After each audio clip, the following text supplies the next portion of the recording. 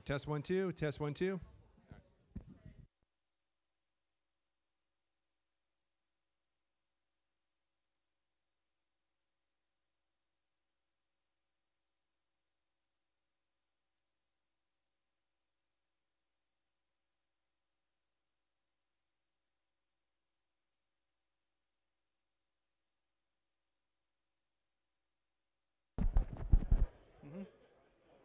It worked. Okay.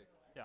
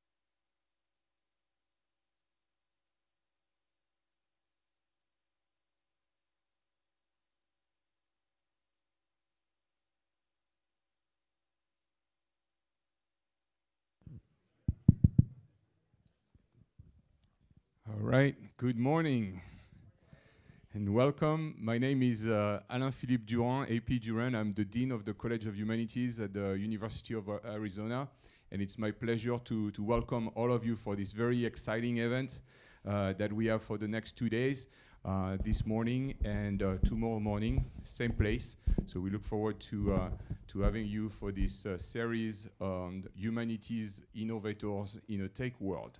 And just a few things about this series, and I'll say more throughout the morning in between the different speakers.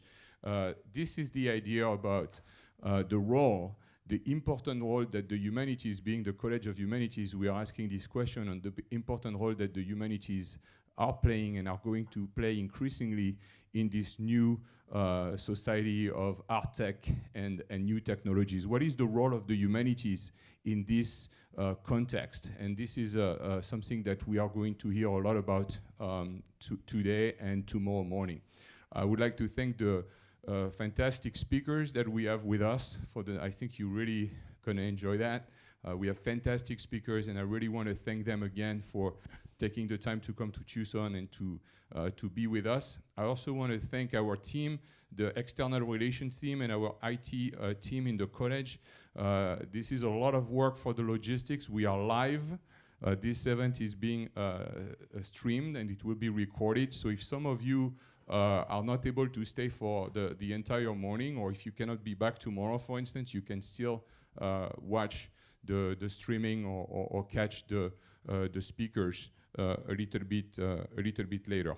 So we are going to start. What we are going to be doing is that each speaker will present for about more or less 45 minutes, and then we will get, after each presentation, an opportunity for you to ask any question. We'll have a Q&A for about 15 minutes, and then move on to the next speaker. So it's my honor to introduce the first speaker this morning, Kevin Heinlein. He's an enthusiastic astronomer and postdoctoral researcher working on the James Webb Space Telescope NIRCam science team at the University of Arizona's Steward Observatory. From 2012 to 2015, he was a postdoctoral researcher working with Dr. Ryan Ecox at the Dartmouth Department of Physics and Astronomy. His interests lie in the relationship between active galactic nuclei and star-forming galaxies, exploring how a central supermassive black hole grows and affects its host galaxy. He did his graduate research at UCLA. The title of his presentation today is Why We Study the Universe from the Big Bang to You.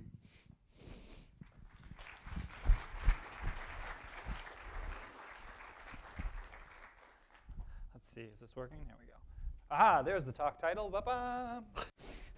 Thank you, AP, especially for thanking me and us for coming from so far. I came from 5 minutes away on a bike where I live to my office 2 minutes north of here, and then I walked here. I knocked on my boss's door and said, I'm going to go give this talk, and she says, oh, have a fun time. So thank you for inviting me to this, the first Dorrance lecture series as the first speaker. I'm really honored to be here and to be able to talk with both the scholars and the community that's here. This is really exciting for me. I absolutely love talking about what I do, and I'm very lucky because I work on the coolest thing. I work on astronomy. I'm a black hole hunter. I'm a galaxy finder, and I'm going to talk to you about something that is very important, which is how can we study and understand and think about astronomy as human beings, like we are these tiny humans in the face of the vast, insane universe. And so that's what I'm going to try and bridge today.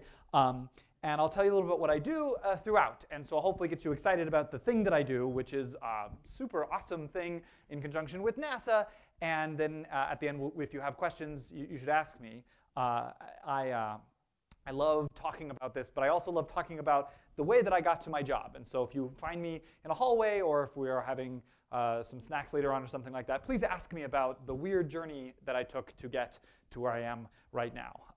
So this talk starts with this. So who, especially if you're in the front, what is this? People in the community who know this and are being very smug, just be quiet for a second. What is this thing right here, especially in the first couple rows?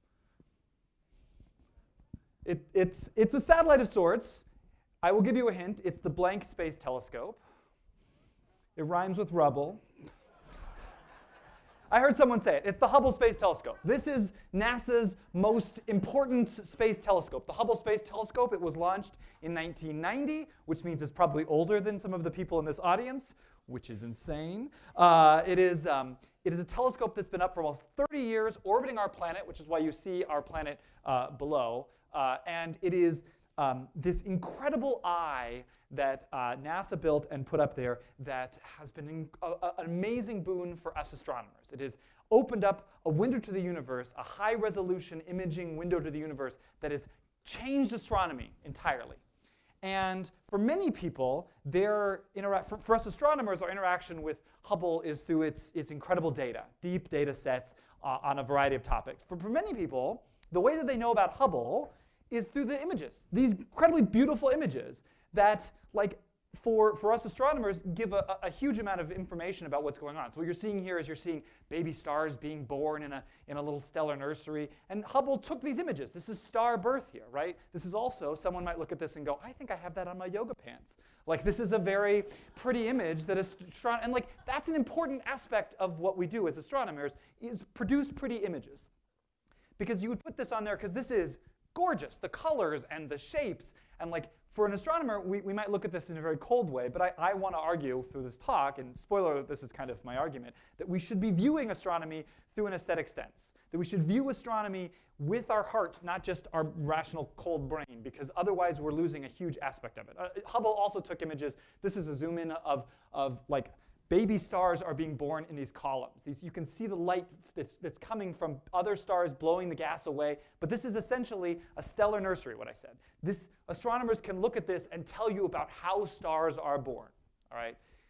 Also, how stars die. This is the remnants of an exploded star. This is what happens when a star blows up in a big gas cloud. It just blows a big hole in the middle, right? So this is another Hubble image, or this incredible Hubble image of a galaxy, a spiral galaxy, and you can just see all of this stuff. So Hubble was and is this amazing thing that for maybe the first time, really, it took astronomy and put it into the eyes of the populace. And there were other astronomy pictures, and you know, we had spacecraft that went to other planets and took these pictures. But I think that Hubble did it in a way that had never been done before.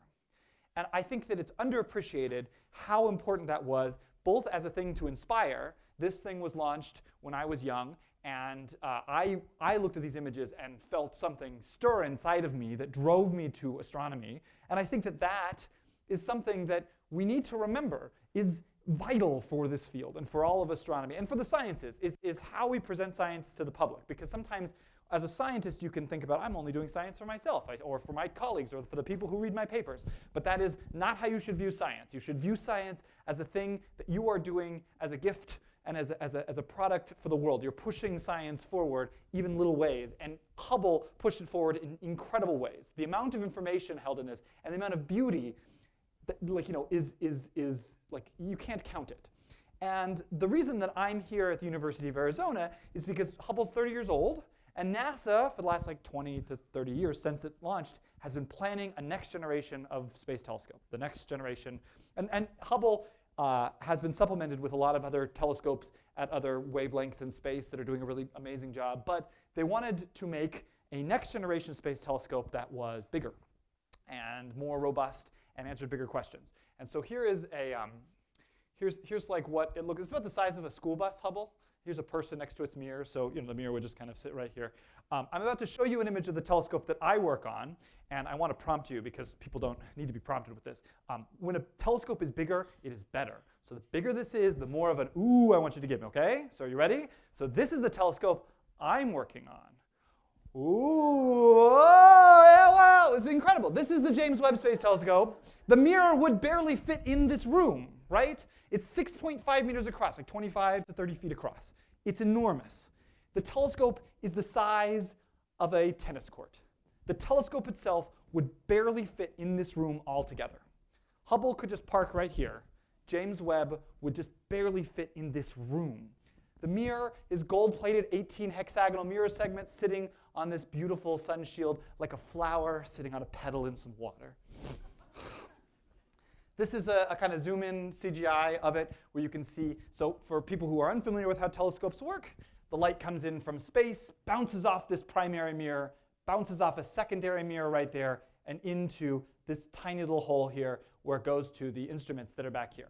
And so those instruments we'll talk about in a second, and I'll talk about why there's this big sun shield as well, but that's the pathway of the light. It's not like a telescope you might know where it's got a big tube like Hubble. It's open air, so that is, because it's so big, it would be very hard to fit a tube in there. In fact, the way that it's going to launch into space is folded up in a rocket. I went and gave a talk on this at an origami art exhibit at the Tucson Botanical Gardens last year, but it has this beautiful unfolding process once it gets up to space, which is very beautiful, but also terrifying as a person who hopes that it all works when it goes to space.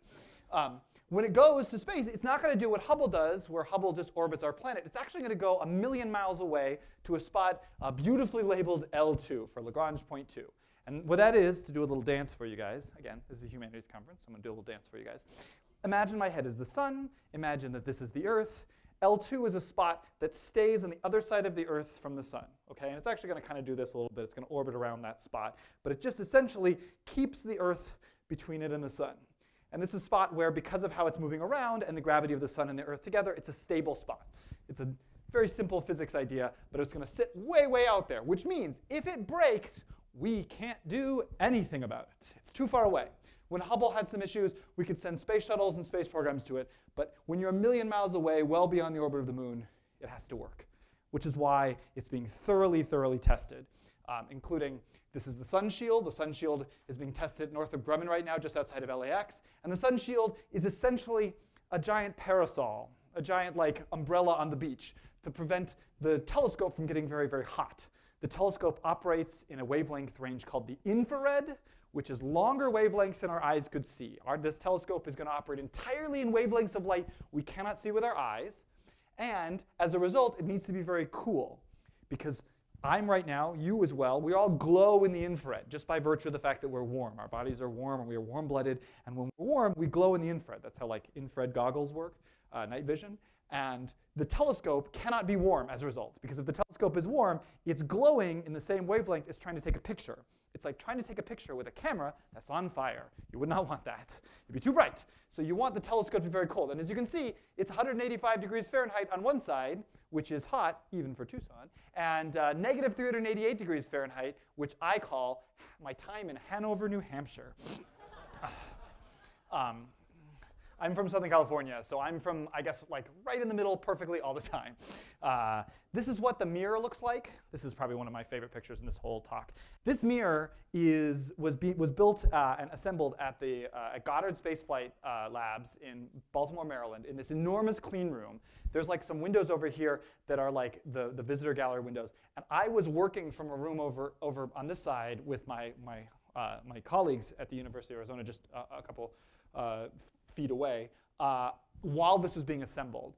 Each one of these mirror segments is about 50, 60 pounds. It's this big. It's gold-plated because gold reflects infrared light. It was assembled painstakingly, one mirror segment at a time, and put together, and then they lifted it up and then hung it upside down terrifyingly just to make sure everything was working all right.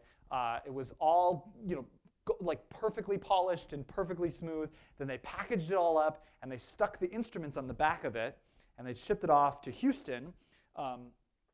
Actually, I'll talk about the instruments. Here are the instruments. Let me talk about the instruments for a second, because this is why I'm here. So when you have a big telescope, you need cameras on it. And there are 4 cameras, essentially, that are attached to the telescope. The light from the mirrors gets bounced and focused onto these cameras. These are very fancy cameras. This camera up here is my favorite one. This is NearCam. I'll show a better picture of this in a second. This is NearSpec. So NearCam is a University of Arizona instrument. The primary investigator is one of my personal heroes, Dr. Marcia Ricci.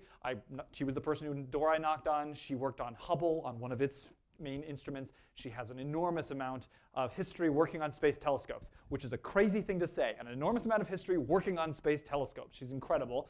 Her office is just up at Stewart Observatory. She's one of the most warm, wonderful people, and she's the primary investigator on this. So she is my boss, and she's the one who, for 20, 30 years, has put together this instrument and tested it and knows more about it than anyone. She's like a national treasure. And this right here is near spec. So this is an American instrument. It's the University of Arizona's, and it's the main camera. Meaning, when you see images, those beautiful images, when they make inevitable IMAX movies based on James Webb images, the camera will be a University of Arizona camera. So, hey, hometown pride. Yeah, it's pretty cool, right? It's very cool. And then this is near spec. Near spec is a European instrument. It's the spectrograph. It's like a fancy prism. So instead of taking images, it spreads the light out over its component wavelengths and looks at that. It's a European telescope. The primary investigator is at European Space Agency and is a French gentleman who we work very closely because these are the two main instruments. This is MIRI up in the top right corner. My laser is freaking out right now. The MIRI up in the top right corner, and MIRI is a European and American joint instrument, and it's a longer wavelength instrument. One of the American scientists is Marcia's husband, George Ricci, who's also a national treasure, and his office is just up the way. George and Marcia Ricci have worked together. George also worked on another space telescope instrument called MIPS. And then down here is NIRISS, which is the Canadian Space Agency instrument, and it's kind of like a prism, but also like a camera. So these all four will work in concert with each other to essentially look at the universe. And I'll talk about why that's going to be exciting for the rest of the talk. This is NIRCam, zoomed in. I want you to notice, eagle-eyed viewers will notice that it looks like there's this black plastic thing, and then it looks like what's on the top is mirrored on the bottom. Can you guys see that? That's because NIRCam is really fancy in that when they built it, they built the two of the exact same instruments sandwiched on each other. So when you get an image, you don't just get one image. It's like having two cameras right next to each other. You get a big rectangular image. So you can see here, this is what one image will look like. It will have this region here and the region next door. But even cooler is that inside of NIRCam is like a special piece of glass that separates light at two different wavelengths. We call it a dichroic because it splits light based on its color into the short wavelength color and the long wavelength color. So when you get an image, you get two images of the same field and then two images of the other field at different wavelengths, which is great if you want to use your time wisely. And NIRCam, compared with Hubble's main imagers, they're a little bit smaller than the size of one of these regions here. So it's very, very exciting. We have a whole bunch of cool stuff planned for it. So I'm pretty jazzed about this. This is when they took it and stuck it inside of a big chamber in Houston to do some testing. They bounced light off the mirrors to make the mirrors could wiggle independently, each individual mirror segment. I'm pretty excited about this. It launches in 2020 on an Ariane 5 rocket from French Guiana. It's a world collaboration. I'm very proud to be a part of this collaboration. There's a lot of great scientists just up north who are planning some of the early science that's going to be done with James Webb. And it is an expensive thing now. It's like $8 billion. And Hubble is, similarly very, very expensive. It's a huge project that NASA's undertaken. And the question then is, why do we do this? Why do we build these telescopes? And now for some of you in the audience, you were like, you don't need to ask that question. Of course we should build telescopes. It's just, it's the progress of science. But I think that this question is, I'm thinking about it in a bigger sense. Not just why do we invest in science, but more like, why as humans do we build telescopes? And when I say telescopes, I mean something broader. Humans, astronomy is perhaps the oldest science. There may be some scientists in this who might argue with that. But I think that astronomy and the idea of looking up and wondering about the night sky is as old as humanity. And we know this because some of the earliest scientific sites in the world are astronomy sites. This is Nabta Playa. It's in Egypt. This is Egypt's Stonehenge is a recreation. But essentially, these stones are oriented in a way where they are oriented with conjunction to various important celestial events. Sun rising, star rising. Because astronomy is the foundation of both space and time. Astronomy gives us our time. The motions of the sun, the rhythms of the sky at night, and the motions of the sun, that astronomy right there, that is the foundation of linear time for humans. It gives us a change. There's a daytime and a nighttime. The daytime gives us bright sunlight and warmth. The nighttime gives us this incredible splendor of the sky. Things change over the seasons that tie into when we should plant and when the Nile might flood. And these are the things that touch and are fundamental inside of our DNA, like this idea that the sun rises and sets and gives life to plants, right? And we built these instruments to try to track them and understand them. Not the only one, obviously, the actual Stonehenge in Britain. So this is like, from probably like 5,000 years before the Common Era, right? And this is, like a couple thousand years before the Common Era, right? This was a similar thing, that there were important times in the year when the sun was at a very important position, and they thought, gosh, that's really, it keeps coming back to that.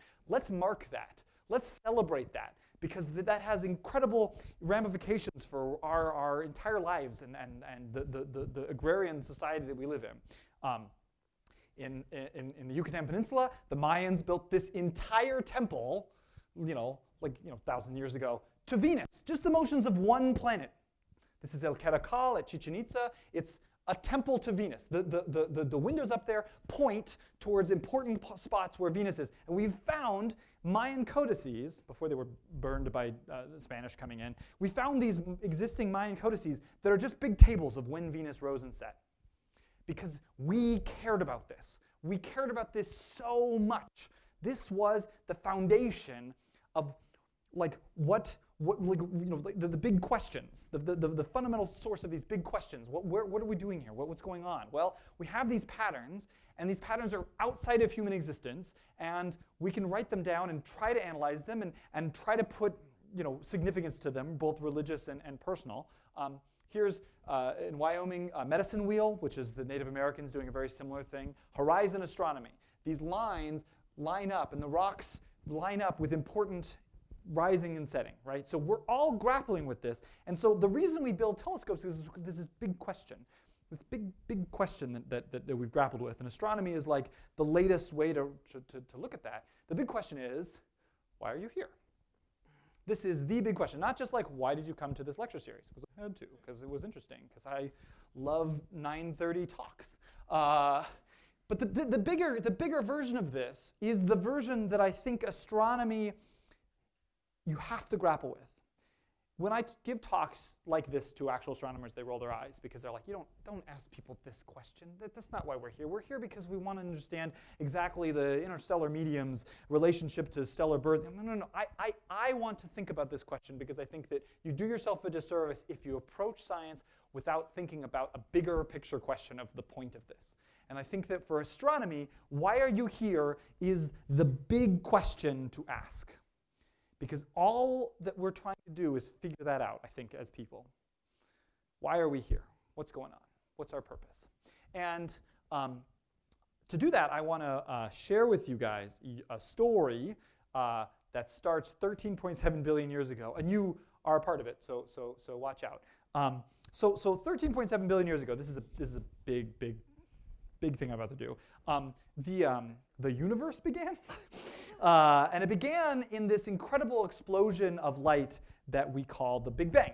And the Big Bang was a profound explosion of light and energy. And that was it. It was just light and energy streaming through the universe. And you were there. You don't believe it. But the stuff that makes you up, you feel like, oh, I'm 20 years old, I'm 15 years old, I'm 30 years old, I'm 50 years old, I'm only that old. But no, the stuff that you're made of and the energy that you use that propels you, that allows you to breathe, was there in that miasma, in that Big Bang. It was there. You were there, just spread out and different. And over thousands of years, millions of years, you cooled down, the energy of the universe cooled down.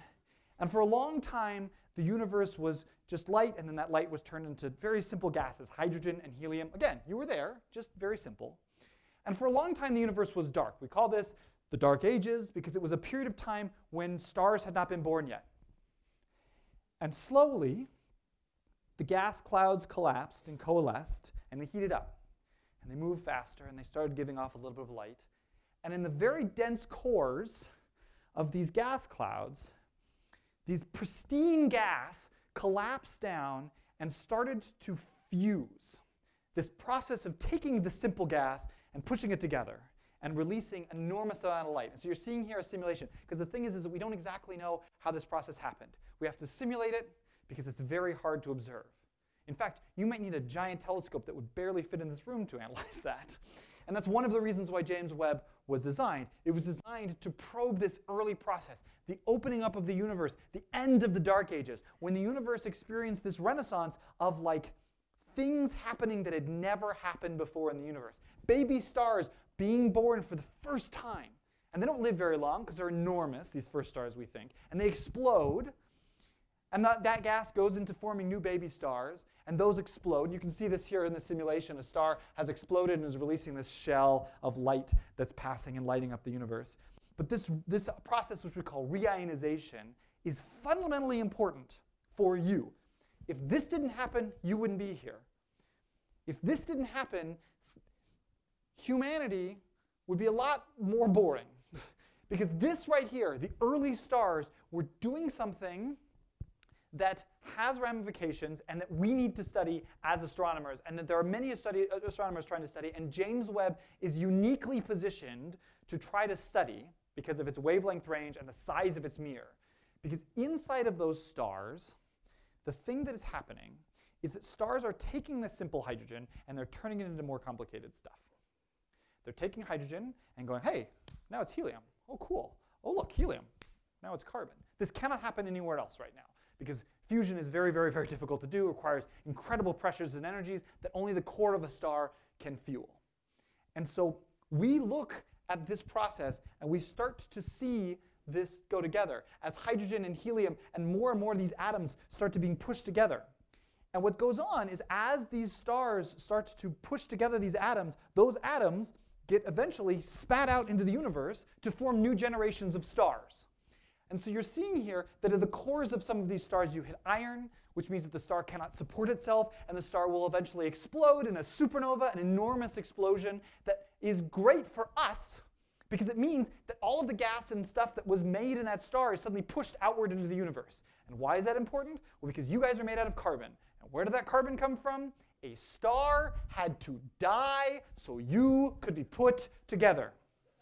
That is a thing I like to tell people that they do not believe. Your fingers are made of stuff that was put together inside of a star initially. The reason that you are here right now is because stars lived their lives and died before you were born to put the atoms together. It gets crazier. I'm wearing a ring that's made out of silver. Maybe you're wearing some gold. Heavy elements don't just get made in dying stars. They get made when you have two stars that are dead. We just learned this last year. Two stars that are dead. We learned this last year, and I haven't updated my video to show this. Two stars that are dead coalescing in some sort of crazy, terrible death tango to explode, and in that process, energetically, all of the heaviest elements are created. Gold was created when two stars had previously died and then crashed into each other. This is mind-blowing because it is a thing that makes you realize that you are not just like this old in the history of the universe. You are actually part of a series of things that stretch all the way back to when you were light energy floating around through the cosmos. And the way that I like to think about it is that a long time ago, if you could put little tracers on all of your atoms in the universe, then for like one brief second, those atoms were in stars and they were out, and then for just a tiny bit, they're you. And then after you're gone, they'll be spread out in the universe again. So you are a collection of 7 billion atoms that were created inside of stars as those stars lived and then died and then collected slowly to make what we know around us. And what's cool about this is that the way we know this is from observations. And the way that we're going to learn this better is through James Webb. James Webb is designed in the infrared to look at galaxies that are farther than any galaxies we've ever seen. It will make Hubble look it's looking at the foreground. James Webb, and the work that I do just up north of here is trying to look at the light from one of these little fuzzy blobs and figure out exactly how far away it is, which means I can tell you how far away we're going to see things. And it's almost peering all the way back to those first stars and that first end of the Dark Ages gas. And over time, and over James Webb's lifetime, we will slowly and actually probably hint at getting at those stars. And why is that important? Because that gives us a chance to look at the evolution of heavy elements in the universe, to look at how the universe went from light to putting you together. Just this beautiful record as we slowly march forward, because we can look at these, because astronomers are very smart. We can look at these fuzzy blobs and tell you how many stars are being born every year. What's the chemical makeup of those elements in the gas there? Like, how big is it? Is it a spiral? Like, we can tell a huge amount from this. It's harder with the really little fuzzy, far away ones. Mostly, we're just hoping to find those.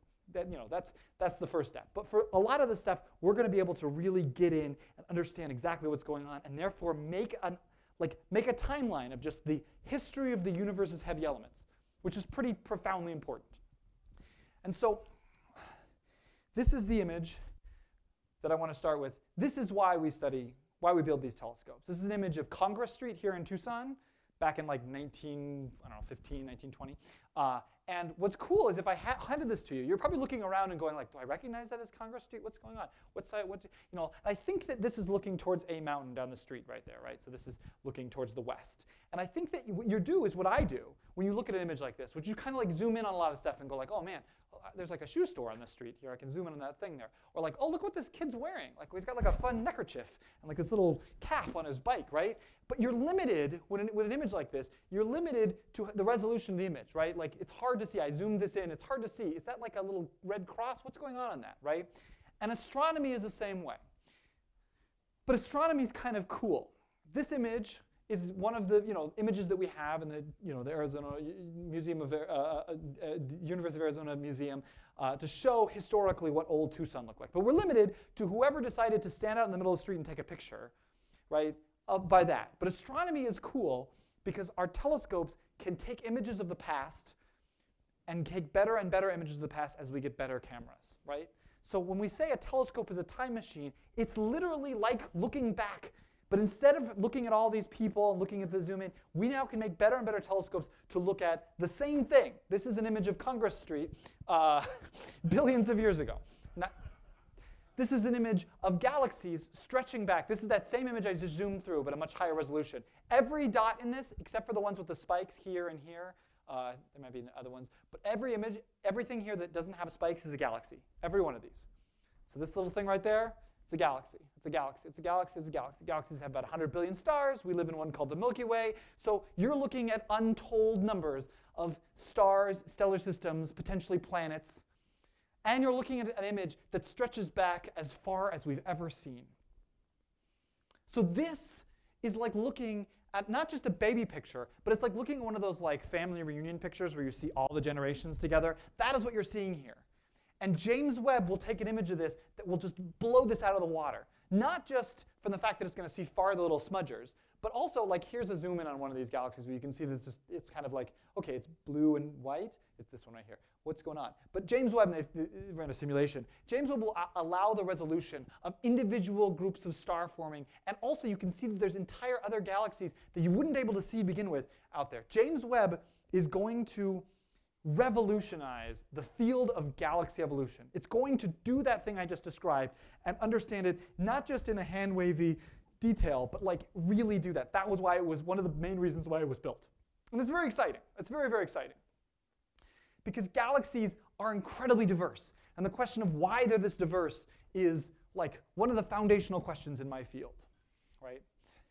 And the reason that we care about this, and the reason why this is important, is because this is like the diversity is something that we get excited about. When astronomers and when scientists see that there's a type of object that is incredibly diverse, we get very excited. Diversity is very cool for astronomy because it is a thing where we can go, why? Why? What's going on there? Why? Like you're probably looking at this and already picking out things that astronomers pick out. Like some of these are blue, some of them are red, yellow-red, right? Some of them are really pretty spirals. Some of them are, I guess, blobs, right? Like these are like some of them have these things in front of them, right? Like this is what astronomers like look at and get excited about, and James Webb will be able to have the resolution to trace the evolution to trace the evolution of properties, these morphological properties, why they look like this, which is really very, very exciting, right?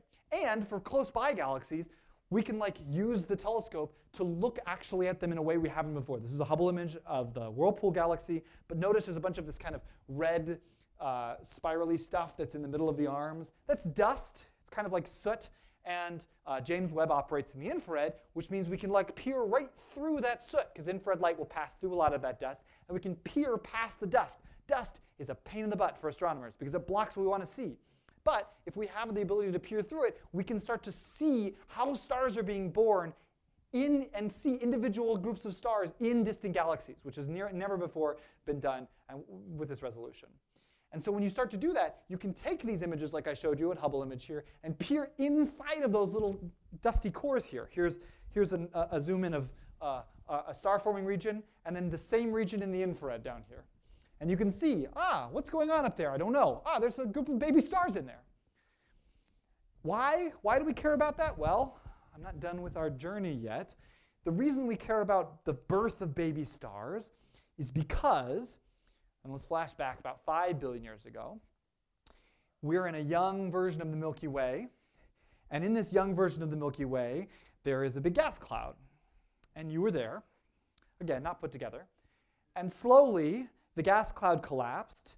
And that gas cloud has dust, which blocked the way like a little cocoon. And those little cores collapsed. And eventually, one of those got hot enough in the very center that it started to fuse, and it turned on. And around that, there's this enormous amount of like little rocks that like are left over from this process. And those little rocks are coalescing as well. Those little rocks are collapsing to form a group of little planets around this star. And these planets are young, and they're vastly different sizes, and they are, and some of them are very hot. Like one of them, about third out, is very hot, and over time, little rocks from space keep crashing into it and delivering water on there, and you're starting to build this, and it's violent. It's a very violent period of time, because all little rocks are still spreading out through this little nascent system, and the little rocks are crashing into all of the other planets. And so we're getting this one rock, which we'll call Earth, I guess, is getting bombarded with little rocks from space. It's bringing water, but it's also, at one point, something crashes into the Earth and knocks a chunk off, which starts to orbit around us. And thank goodness this thing happens. Thank goodness this thing creates a moon, because a moon delivers us the tides. And the tides are really amazing for the young life that is starting to develop on this little blue ball. This moon is mixing the tides up, which might have an evolutionary help to like mix up and diversify. And so the thing is that starting from the Big Bang, the universe took light and then slowly created life. From light to life. That's what the universe did for you to be here. And you have to value that. That's an amazing miracle that has happened, right? And the big question, like, and so the life that stepped forward onto this, like, was underneath a sky that was filled with evidence of this possibly happening other places. The night sky is a reckoning with what has happened, right? You see our own galaxy stretched out. In our galaxy, you see groups of star-forming regions. You can actually see a star-forming region with your naked eye in Orion on a dark night. You can see these star-forming groups. You can see other stars. It is a reckoning that it is a thing like you can believe, as many people did, that we're at the very center of things. But the night sky is a reminder that we are not. And I think that that's a terrifying thing for a lot of people. We build, like in the last 100 years, the Industrial Revolution has brought electrical streetlights and all sorts of lights. And so now we literally live in a world where we spend a lot of our times trying to ignore the fact that the sky is beautiful and above us, especially at night, by turning a light on our face and pointing it directly at our face at all times. I know this. I've lived on a college campus for many years. College students really get excited about cell phone light in their face. And like this is a thing that like we, up until a couple hundred years ago, this was every night. We lived in a world where this was the reckoning we had to make every single night. And why is that also important? Because we're not the only solar system out there. We're actually finding evidence that there are solar systems around pretty much every star. It's hard to find these, though, because stars are very bright. Very, very bright. And you have to find these tiny things that don't glow on their own, that are just orbiting it barely. Studying planets is a very cool thing. A lot of astronomers do. Some of my colleagues down the hall are planet people. And they are very excited about this because we're just now entering a time where it's not just like collecting, systems, but understanding what's going on there is fundamental, right? And so this is the big question that we as scientists like, and as human beings are going to have to reckon with in the next 20 years, which is this idea that, like, okay, we've looked out at the night sky, we've wondered where we are, we can trace the history of our being put here, but has this happened anywhere else? I think the biggest discovery in all of science, and this is very, very self-centered, but I think the biggest discovery in all of science is going to be an astronomy discovery of the existence of life outside of our planet. The fact that we did not walk this journey from the beginning to here alone. And we're just now entering, because it's very, very hard to look at planets. And so James Webb is designed in part to look at the atmospheres of planets in a very clever way. Sometimes planets will orbit right in front of their host stars. And in that tiny bit of time, light can pass just grazing through that tiny onion skin of an atmosphere. Just barely through that. And we can see what light gets scattered out from that and look at what's left over light through the atmosphere and tell you a little about what's going on in the atmosphere. That is something that's being done by my colleagues, and it is very difficult. I do not do this because it is very, very difficult to do. I work on galaxies because relatively it's a little easier than trying to suss out the goings-on of an atmosphere of a planet that is, incredibly distant, right? And what we're hoping to find is evidence that atmosphere has things in it that may be evidence that something's going on there besides just, it's like a big Jupiter. There's nothing really. We don't see any life.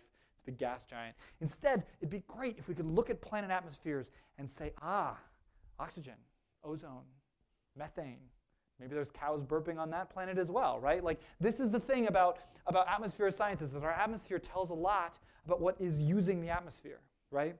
And another very cool thing that James Webb will be able to do is that James Webb will be actually able to take images, direct images of those planets, which is so hard. It's like if I took one of those big spotlights they use to advertise like car sales and just pointed it all over your face right now, and you're like, oh, this is too bright. But then I put like a little firefly on the edge. Can you see the firefly? No, you can't see the firefly. There's a giant bright light in your face, right? You can see just how bright this star is, and we've blocked, this is an example of simulation, we've blocked a lot of the light from the star with this occulter, and yet even then you have to do some very clever spinning and twisting to slowly get at the planet.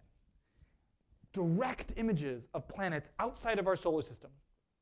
This is a revolution because this allows us to see these planets that are growing and to see how they shape the young solar system that they're growing into and how the young solar system shapes them. Because we are always asking ourselves, why are we here? And astronomy gives us a chance to see that happening, see the processes happening that put us here in the universe, mirrored back at us. We have a time machine. We have a time machine, and we have an ability to look at the universe around us and actually piece together all of the parts that put us together. And that is one of the unique joys of being an astronomer, is that I get an opportunity to, instead of wondering, when I was a kid, I could either study dinosaurs or space. Those are the only two things I could ever imagine myself studying. And I at one point said, I'll never see a dinosaur in my life, but I will see a galaxy, and I will find a black hole. And I will find pictures of them, and I have, and it's been great. I love paleontology. It's this very cool science, but I wanted to be able to see the things that were the answers to my questions. And astronomy gives us this. So I'm gonna finish up with the kind of roundabout thing, which is, and humanities-wise, the kind of reason why. First off, there's this quote that I like from John Muir, who says that when we contemplate the whole globe as one giant great dewdrop, striped and dotted with continents and islands, flying through space with other stars, all singing and shining together as one, this is the important part here, the whole universe appears as an infinite storm of beauty. And I really like the words there, infinite storm of beauty, because he uses the word storm to describe this. He's looking, this is from his travelogues when he's going up to Alaska, and he's looking at clouds, so he's in a very stormy mind.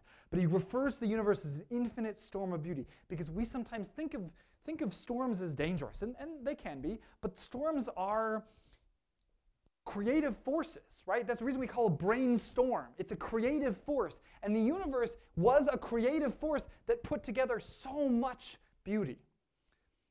The universe as infinite storm of beauty. I really like that. Thanks, John.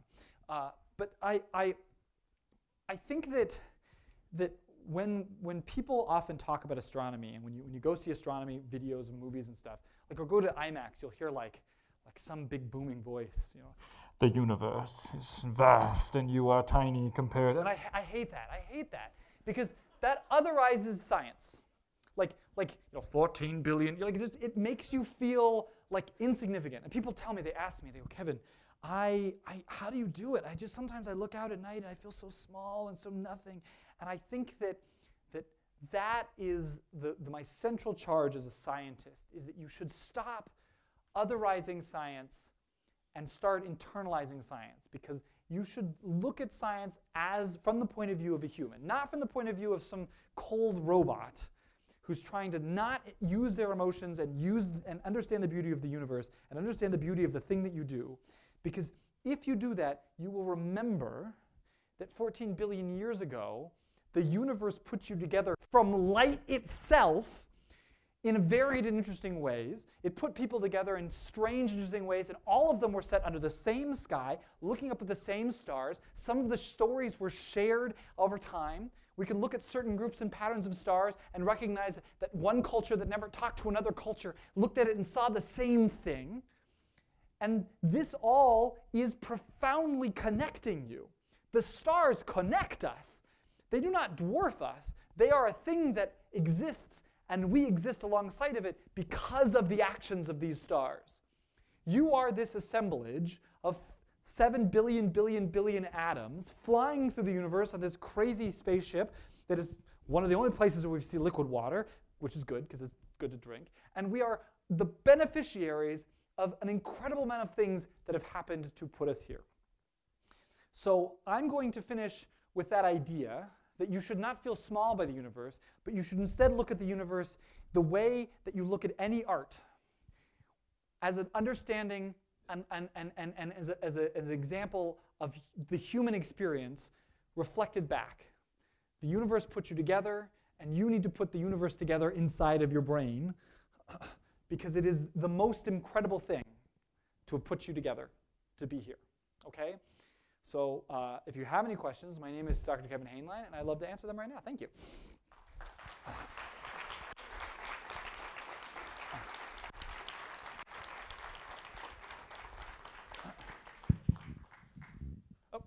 All right.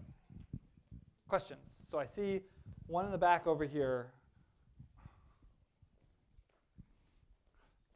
This is my favorite part, when a microphone is shuttled around.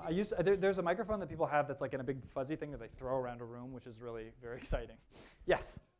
Yeah, I'd first just like to compliment you on a talk that was maximum in its clarity. Oh, thank you. And in its enthusiasm. Thank you. I appreciate that. Thank you. I have a question about the title. Yes. Why are we here?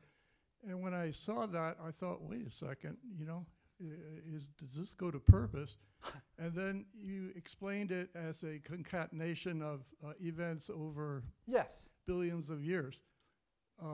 But you concluded that with the question, what is our purpose? So that's a humanities question. Yeah. I'm asking you, what is our purpose? Okay. I'm going to talk about this from the point of view of a scientist, in case there's any of my colleagues in the room who are going to roll their eyes. That is partially a religious question, and I don't know if I have it within me to answer that from the point of view of a scientist. But from the point of view of a human being, over here, scientists stay over there, the point of view of a human being, I think that when you are the beneficiary of events that have happened, I think that the only purpose that you must have inside of you is to relish that and find joy in that and use that as to love. I think that like this is very touchy-feely, and astronomers really hate when I get to this touchy-feely, but I think that like our primary purpose as human beings is to love and to like hold on to the fact that we are all this crazy assemblage on this thing, and not use that to like gain power over other. Like that's like a silly thing. Like if things happen to put you together and you're a delicate miracle, why would you do anything else but celebrate the delicate miracles that are around you? And so I think that that's the primary purpose. Now, scientifically, that gets into religion and a bunch of stuff that I don't have any purpose over, and maybe there's some theologian in the room who like has a better explanation. But like that is the big thing that humans have grappled with, is what it really is our purpose. And I think that like when you're so like incredibly like vastly complicated and from nothing, you have to share that and be enthusiastic about that and like hold on to that by loving as hard as you can. So hopefully that's the touchy-feely answer to your question. Yes, in the blue behind. And then I think there's a question down here. I guess it's teal. Yes, thank you. Thank you for what you've told us so far. Einstein. Yes. Imagination is more important than knowledge. I think that that's what separates us as a creature. I'm aware that Kepler and Einstein and Newton had spiritual lives that were very, very important to their work. And Einstein made that very clear by the way he lived in the last half of his life, especially. I'm asking you in the imagination department to share with us some of your ruminations about the statistics and probability of the way that this kind of a situation here is distributed in the universe. So, and you know, it's like starting with our own Milky Way and going out to what you have shown us here with some of these images. Thank you. So the problem with statistics is that it's very cold, and it's also reliant on us having other examples. And this is the big problem with anyone trying to do statistics to look at the universe, is that we have one example of life. It's here on the Earth. And when you just have one example, you can't do statistics. You can do some, but they're a very small number, and they're mostly pulled out of nowhere. And so there are a lot of things that could have happened and didn't. And we exist, but we would not have existed if they did not go right. So there's this principle that says, like, well, we feel special, but also we wouldn't be here to feel special if it didn't go our way. And so there's this survivorship bias. Statistically, a lot of things happened that are pretty profound to put us here. And I'm very happy about that. I don't know if I can give you numbers to say that. I want to go back, though, to your statement about imagination from Einstein. I think imagination is really very underrated as the thing that makes us human beings. Like the thing that separates us from a lot of different creatures is the fact that we have this imagination born from many different possible reasons why we might have this. Maybe just evolutionarily, like fight or flight. Well, if we can imagine the possible scenarios, it might help us. But like the fact that we can imagine, like that's why we do a lot of the things we do. That's why we build telescopes, is because we can imagine the things we might see. And I'm very happy that you brought that up, because I think that the more that you exercise that imagination as a muscle and as a thing that you use, and the more that you don't shut yourself off to the fact that you are a creative being, human beings in this room, like, if you're not doing something that requires some imagination, because of many reasons we might shut that off. There's an embarrassment. We're like, I can't be imaginative. That's silly. Like, let me tell you, I am the silliest person you'll ever meet in your life. I am the most enthusiastic, imaginative. I try to be so much, and it has never steered me wrong. Do not worry about other people criticizing you for being imaginative, because it is the best muscle you can use, and it's something that will only make you happier. So thank you for bringing that up. I don't know if I can help you super much about the statistics part, because right now we just know one example, and it's a great one, but talk to me once James Webb has started once we've discovered that life may exist other places, because then we have a couple other examples, and then we're off to the races. I think there was a question down up front, yes. I think there were two, yeah.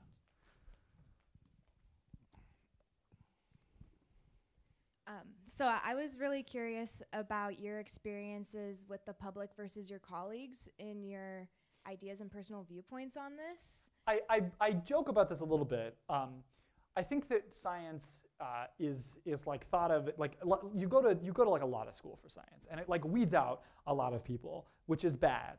It weeds them out for bad reasons, because there's a very competitive aspect to science. And I think that science at its best is very collaborative. And I'm very lucky I work with a lot of collaborative people. But I have a different background to like why I do a lot of this outreach stuff, and I have a lot of experience doing it and speaking about these sorts of things, which means that I have been able to speak in contexts where I've not gotten pushback. But a lot of astronomers, most of their talking experience comes, and most of their outreach and sharing experience comes in a very formal, lecture-based or colloquium research experience thing. And so they just don't have an opportunity to go out and say something that's inside of their heart and say something that's more exciting and more enthusiastic, and not like in a judgment-free zone. Like I'm very happy that I'm in front of a group of people who like are not gonna be sassy, but like there are astronomers who definitely like think that any amount of humor or any amount of like spirituality is taking steps too far. I'm very lucky because I think that we're entering in a time when astronomy, a lot of the young people coming to astronomy are coming from very diverse backgrounds and bringing their diverse points of view. And it's not nearly as diverse as it should be at all. And by the way, if any of you want to be astronomers, please do. We would love to have more young astronomers. But like these young astronomers are starting to bring more of the human element to astronomy. And I'm very, very blessed that like there are more astronomers who do art and who write poetry and who paint and who dance than there've ever been in the history of astronomy. And that's very, very exciting because it means that this thing where I get worried about what would my astronomer friends think if they saw my talk is going to be less and less of an issue. Yes. So, yes, I think that write down a couple. My question was, so like multiple times you referred to the Webb telescope as like a time machine. Yes. And I was just curious, like how is it, like what makes it like a time machine? So How are you here's able my to do example. that? Here's my example. Imagine that you live in the 1800s, and the only way that you get your mail is from New York, is that someone gets on a horse and rides that to you, right? So you tell your friend, hey, write me a letter. And your friend writes you a letter and then gives that to you, right? And it takes a while. So when you get that letter, you're not getting it from your friend as they just wrote it the other day. Maybe it's like I got a haircut today, and you get the letter, wow, they got a haircut. But you're not getting the information about what they got today. You're getting the information about what they got a week ago, right? Or maybe it's even longer. Maybe it's like a really slow Pony Express writer. Like a month ago, like maybe it's something where like you're getting news from the continent, right? Like from Britain. And like that news had to get on a ship and come across and then get on a horse and come across. And so you're getting this letter, right? So you're not actually getting information as it is right now. You're getting it as it was. You're getting information. And similarly, because light travels in a finite speed, the light that we see just in the stars has taken, you're seeing that light as it left 10, 15 years ago, 100 years ago, 1,000 years ago, which is really cool, by the way. Think about right now, there's light traveling through the universe, and in a couple nights, you will look up at it and see it. It's been traveling for 1,000 years. It's just 2 days away from seeing your eyes. That's like a pretty cool thing, right? But that means you're seeing those stars as they were 10 years ago, because that's 10-year-old light, 1,000 years ago. With James Webb, we're going to see light that's traveling through the universe for like 13.2 billion years, which means right now it's traveling through the universe. It's been traveling the universe through the entire history of the universe, this light. Traveling the universe, and we're just a couple years away from putting a telescope up in space that's going to finally capture that light. And when we see those things, we're not going to see them as the galaxies are right now. We're seeing them as it was when the light left the galaxy, just like you're hearing about your friend as she was when she wrote that letter. And so that is why when I show you that picture of Congress Boulevard, we can take a picture like that of distant galaxies and see them as they were. And if we want to find ones that are a little bit older, we look a little farther away where light's taking a little longer. So it's a time machine. It doesn't take us there, but it gives us pictures of that, which is very cool. Does that answer your question? Cool. All right, I don't know how many more questions I can answer. Someone should kick me off when I'm not, because otherwise I will just continue asking questions. So here in the white, I think.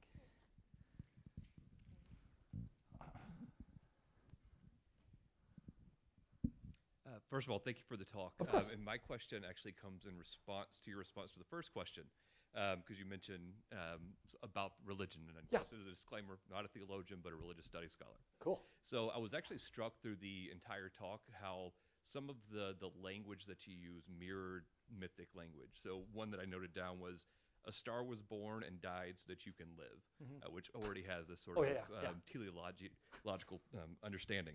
So, and then when we get to the end of the talk, you started talking about how the far-offness of science blocks something that's humanistic, and that we need to see it as part of us. Yes. And I actually was thinking about, at that point, some theories of how myth functions as a parallax, which, borrowing again the same terms. You're welcome. But the far off and the nearby, and that's important for humanity to be able to reflect on the same question of why we are here. That we are here, but we recognize the far off, and moving back and forth between those 2 points of view makes us understand things differently. So my question for you then is, can you reflect a little bit on how sort of the idea of science actually fulfilling the same function as myth or mythic language? Well, I mean, that like, what's great is that if you just trace it all the way back, like our understanding and reckoning with myth and story, like branches off from astronomy, like at the very beginning of time, right? Like we had stories and shared stories about the things that were happening, and then applied those stories directly to the stars. Our star stories are, the Big Dipper. The Big Dipper is actually the Great Bear. The Great Bear is, seen by most cultures that we can trace back as a bear with hunters or a bear with cubs. There is myth right there, right? So astronomy is the story of myth become more cold and rational, right? Like it's as we realize, like, okay, well, the stars are not painted on crystal spheres. They're actually these faraway things. And I am saying that scientists want to just like push that aside and say, like, okay, we can't. But you can't reckon with the universe without interpreting it through the stories that, like, because like the way that we can understand this is with the stories. Like, this is a huge question that I don't know if I'm really properly ready to answer after a big talk. But like I think that like we have to, because it is like inside of us, like as storytelling creatures, and that we have to, because especially like just as specific, like all I do is write papers. That's what we do. Our language as academics is papers. And let me tell you, when you read a paper that is written by someone who's trying to write in a very cold, rational way, it's not nearly as exciting as when you read a paper by someone who understands the metaphor and understands the story they're weaving of the topic they're looking at. And I think that like you have to bring that in, just as an academic, I have to bring that in to be a more warm person. But also, just as a person to exist in the universe, to exist as a person, I have to reckon with, I have to think about the stories and the the way that I build stories in my brain with respect to the thing that I'm studying.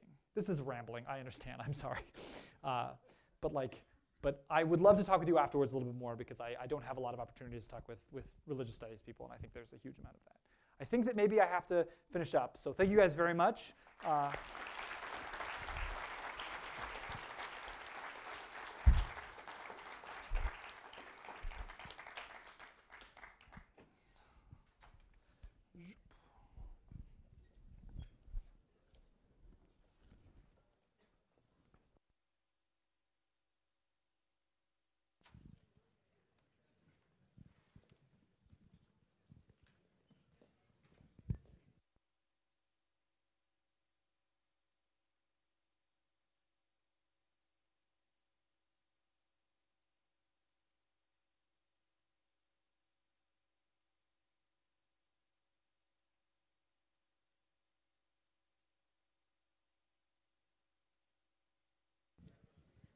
Hi, everyone. I just want to make a quick announcement because we've had a lot of questions. If you pick up one of these flyers, you have humanities.arizona.edu /tech. There will be a link to all of these lectures on that page. So if you want to see it, if you're not going to be here tomorrow, or you just want to go back and see it, they're going to be on there. And it'll also be on our YouTube channel. Thank you. All right. Thank you. Okay, we'll take a quick 2 minutes break for bathroom break. And in about 2 minutes, we'll start with the next presentation. Bathroom are on this side.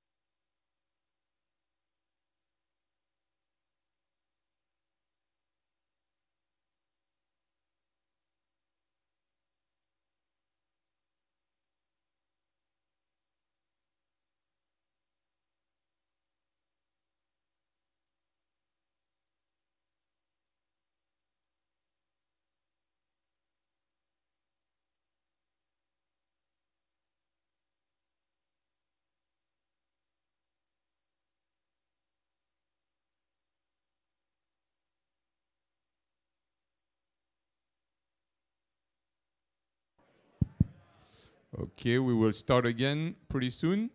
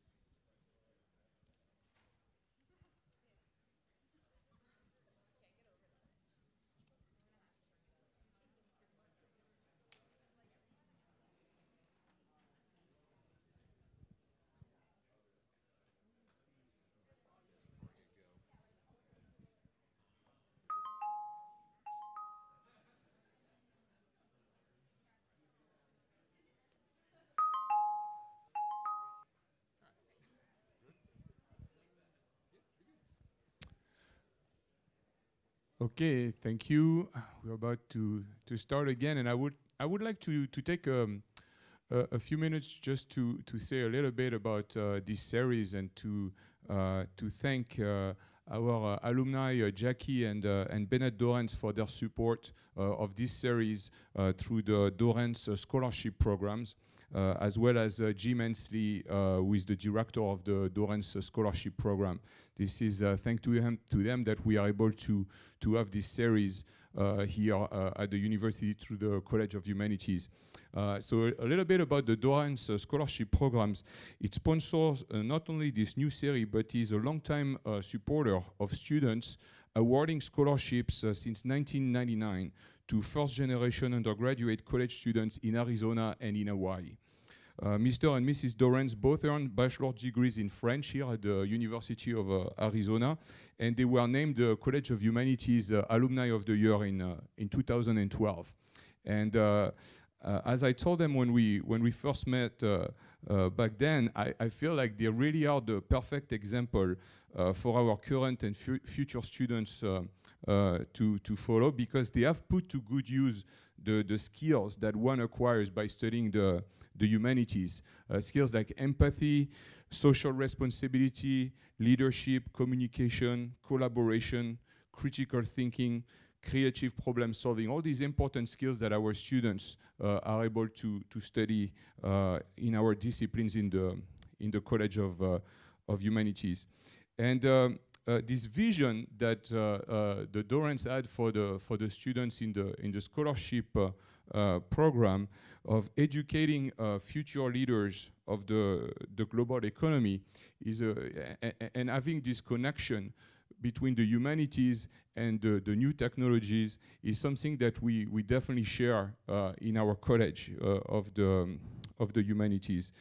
Study abroad is another important aspect of that vision, and so we have been fortunate to work with the Dorrance scholarship programs on a study abroad program that was designed for the students who study one semester in Italy to one of our location as part of the program.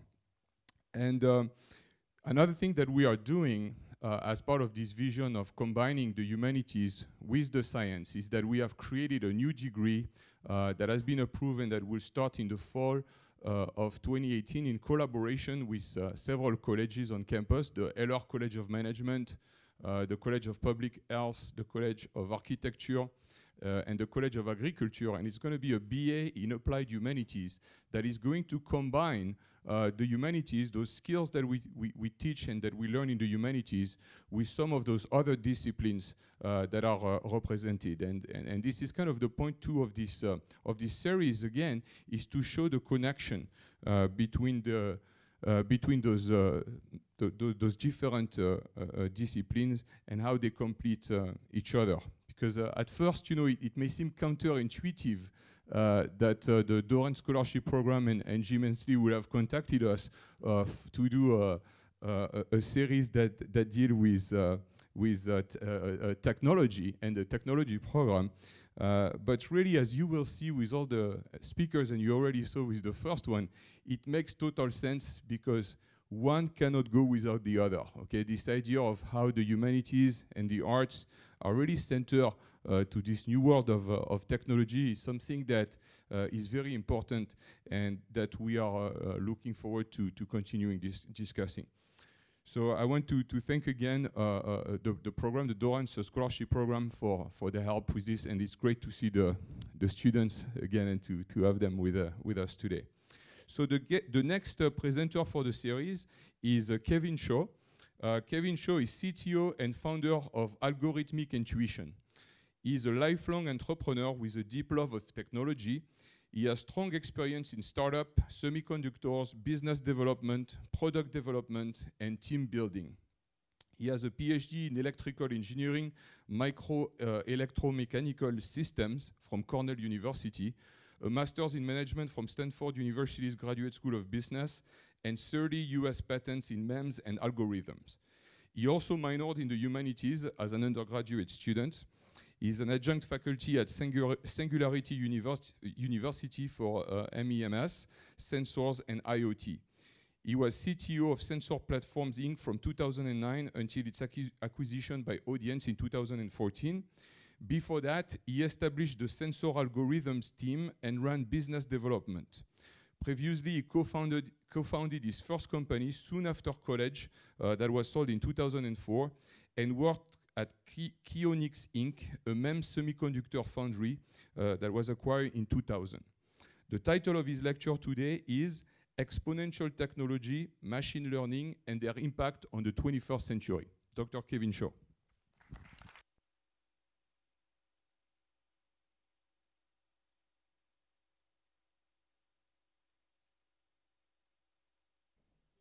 Does the speakers work? No? Oh, there we go. All right, now we got some sound. Let me put on a timer here.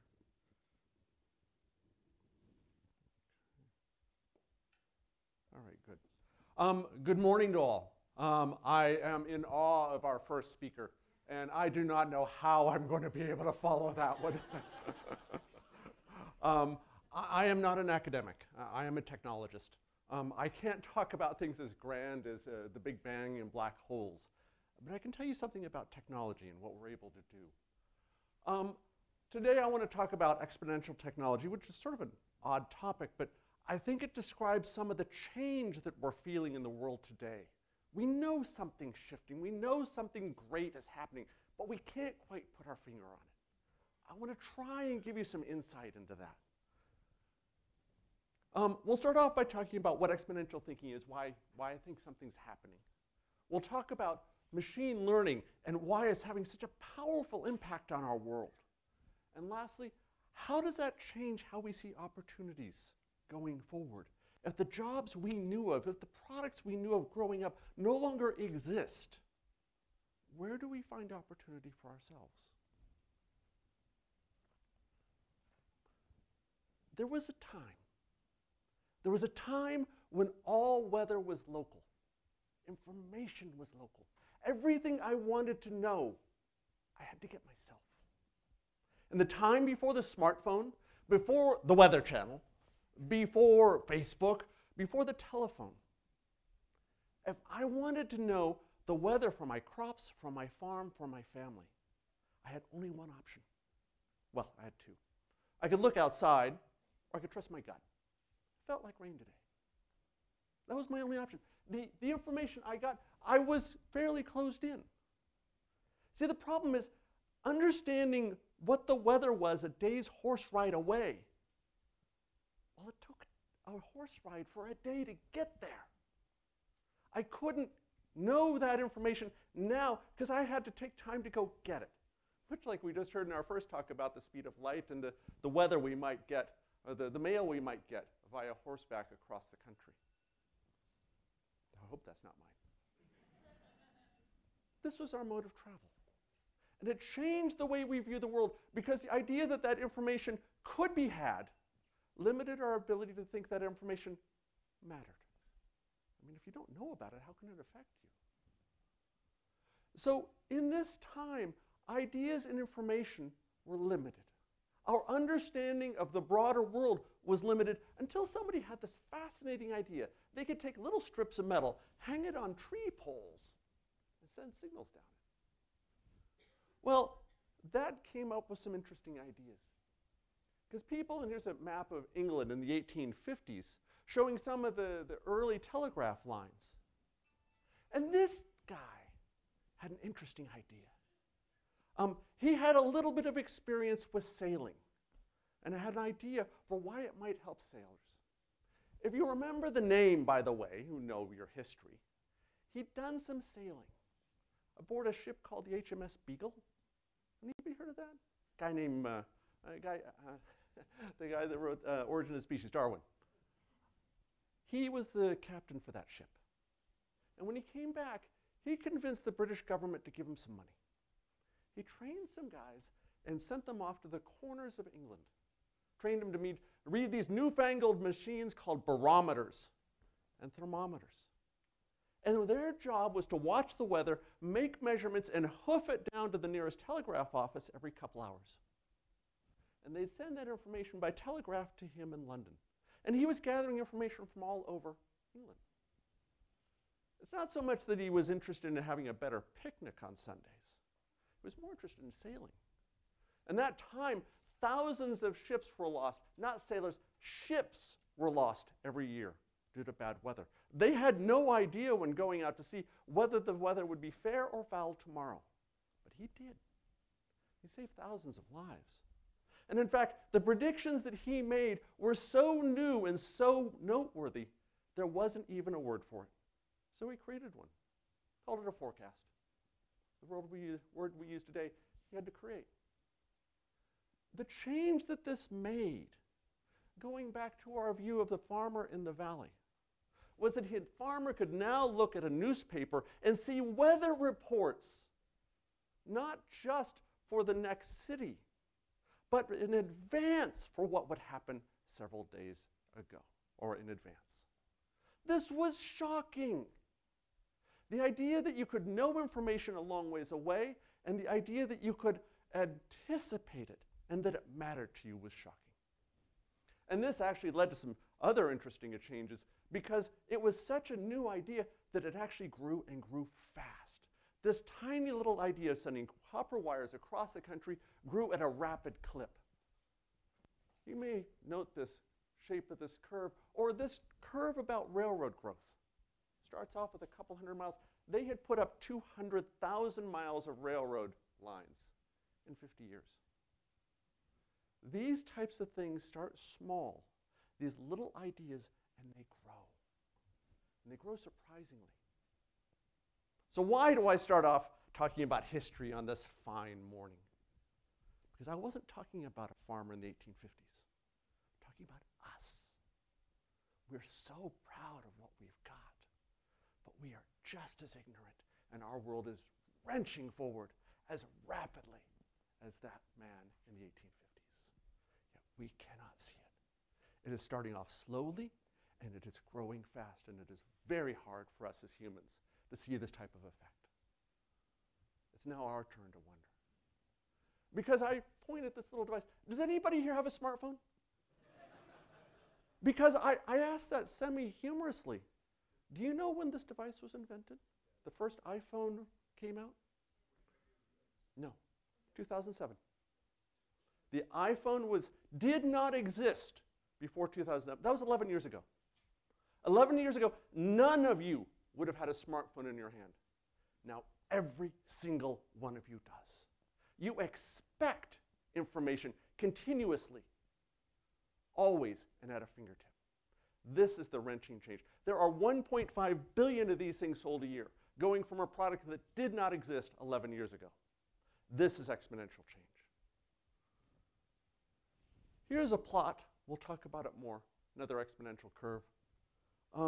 What's kind of interesting is this point right here. There's about 7 billion people on the planet. This is the point about 7, 8 years ago, where we crossed over having one device for every man, woman, and child on the planet. We now have 2 to 3 devices for every man, woman, and the child on the planet. Does this curve say we're done? Oh, no. This curve is the plot of the number of transistors on a computer chip. We'll talk about this a little bit more. You notice a sort of similar curve there? These things start small, but they grow very quickly. And what's so hard for us as humans to understand, I mean, our brains did really good at understanding whether there was a tiger around the corner that was going to eat us. But it's not very good at exponentials. See, if I ask you, how far will I go if I walk 5 steps? You'll nail that. Okay, I want you to double that. Okay, I'll probably be over there. Another 3 times that, I'll be over there. I got that. I'm good at linear. Now let me ask you about exponential. If I square my distance of steps, I'm not over there. I'm outside the room.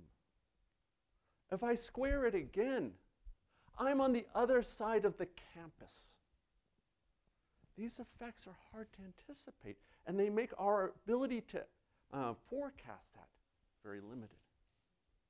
And it has other impacts as well. See, when you start off here, exponential curves are actually weaker.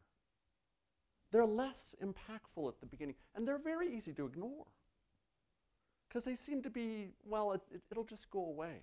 And the linear effects seem to dominate. The problem is that part. That's where things take off. And depending on who you are, you either view this as a disruptive kick in the stomach, or you view it as an opportunity. It's just a question of perspective. See, let me give you an example of a fairly well-to-do company. I know the people in the front row have never even probably heard of this. But for the people in the back, you remember these boxes that you carry around that had this plastic film, and you took pictures. They were catbird seat in the catbird seat in the mid-90s. They rocked.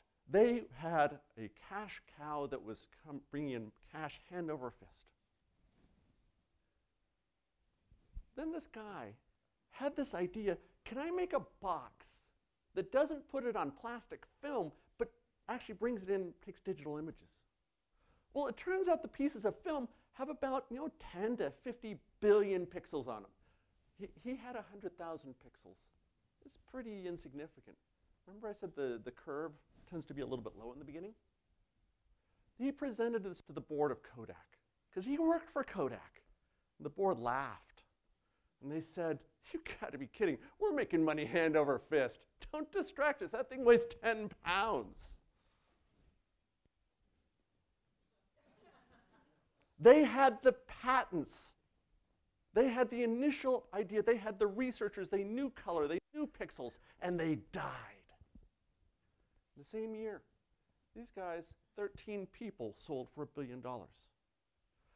A recurring theme in this talk is the fact that what you used to need, you don't need now. Because the resources that we have for the young people here are so phenomenal that you don't need 100,000 people to change the world.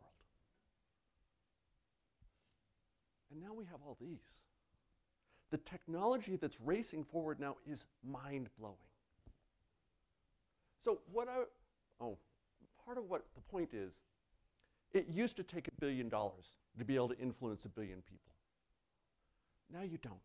You need a laptop, the internet, some free software, and coffee. Never underestimate the importance of coffee in great achievement.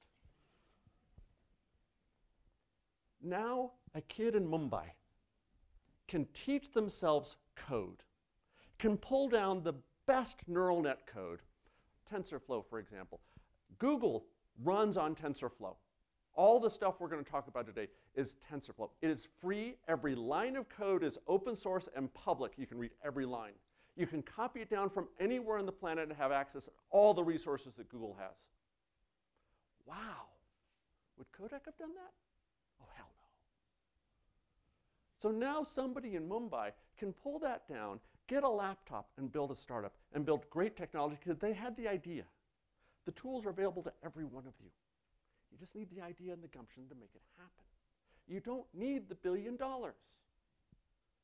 All the best code libraries are free. Read GitHub. And the classic line, I didn't know I couldn't do it, so I just did. And of course, the courses. We'll talk about that a little bit more. You don't need to go to a great university, no disrespect, to figure out how to do this. All the information you need, in large extent, is available for free. And the venture investors are following. So we find ourselves here. Are we any different than that farmer? Trying to anticipate the changes that are pulling out from under our feet. Let's talk a little bit more about the technologies underpinnings that are changing all of this. There's a couple of technology revolutions that I think are really important that'll help you understand why this is happening now. First, silicon. Second, sensing. Third, the manufacturing revolution. And lastly, the algorithms. First off, silicon wafers. Now, this is cool to me. I did my doctoral work in designing computer chips. They're really cool. They're a lot of fun. They started off with one transistor back in the 1950s. It was big, it was ugly, but it worked. Here's a cross-section of your iPhone microprocessor. This is a couple years old, so it's kind of big. The line you see right there, that's a 2-micron scale bar, which means the transistors are tiny. Human hair, if you were to pull one from your head, it's about 50 microns. So this is really tiny. This shows you how Moore's law, which is not really a law, but it happens to fit really nicely. Obviously, it started with Ren transistors somewhere down there, and it actually keeps going way up there.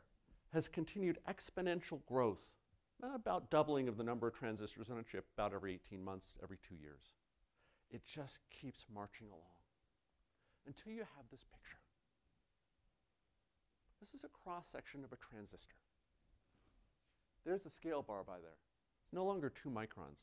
It's 5 nanometers. Can anybody tell me what those dots are?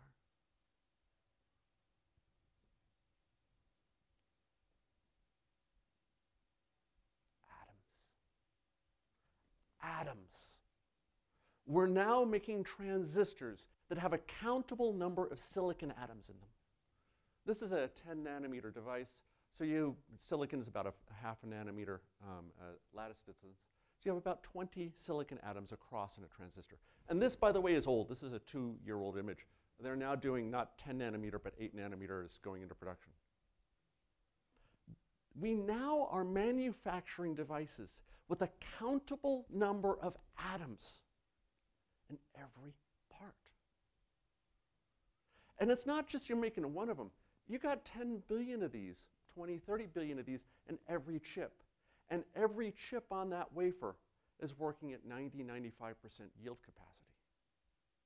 This is phenomenal. And not just because of the size, the amount of energy needed to switch those atoms from one state to another is insignificant, which is why every generation of my smartphone works longer and does more. It takes less energy to make each switch. And it takes us back to this, of why it's marching along. The computational capacity is driving this, which is why we have this exponential curve. Because it started off with this idea of I could have an Apple II Plus or an IBM PC.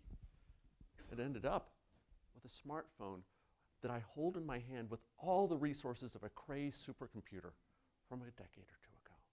And we don't even think about it. What do we use it for? It's not computing the weather. It's for Facebook.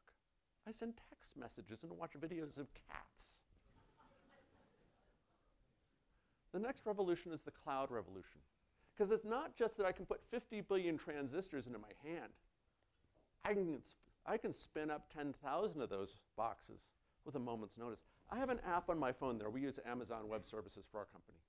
I have an app there. I could spin up 10 instances of high-end computing resources by touching a button on an app on my phone.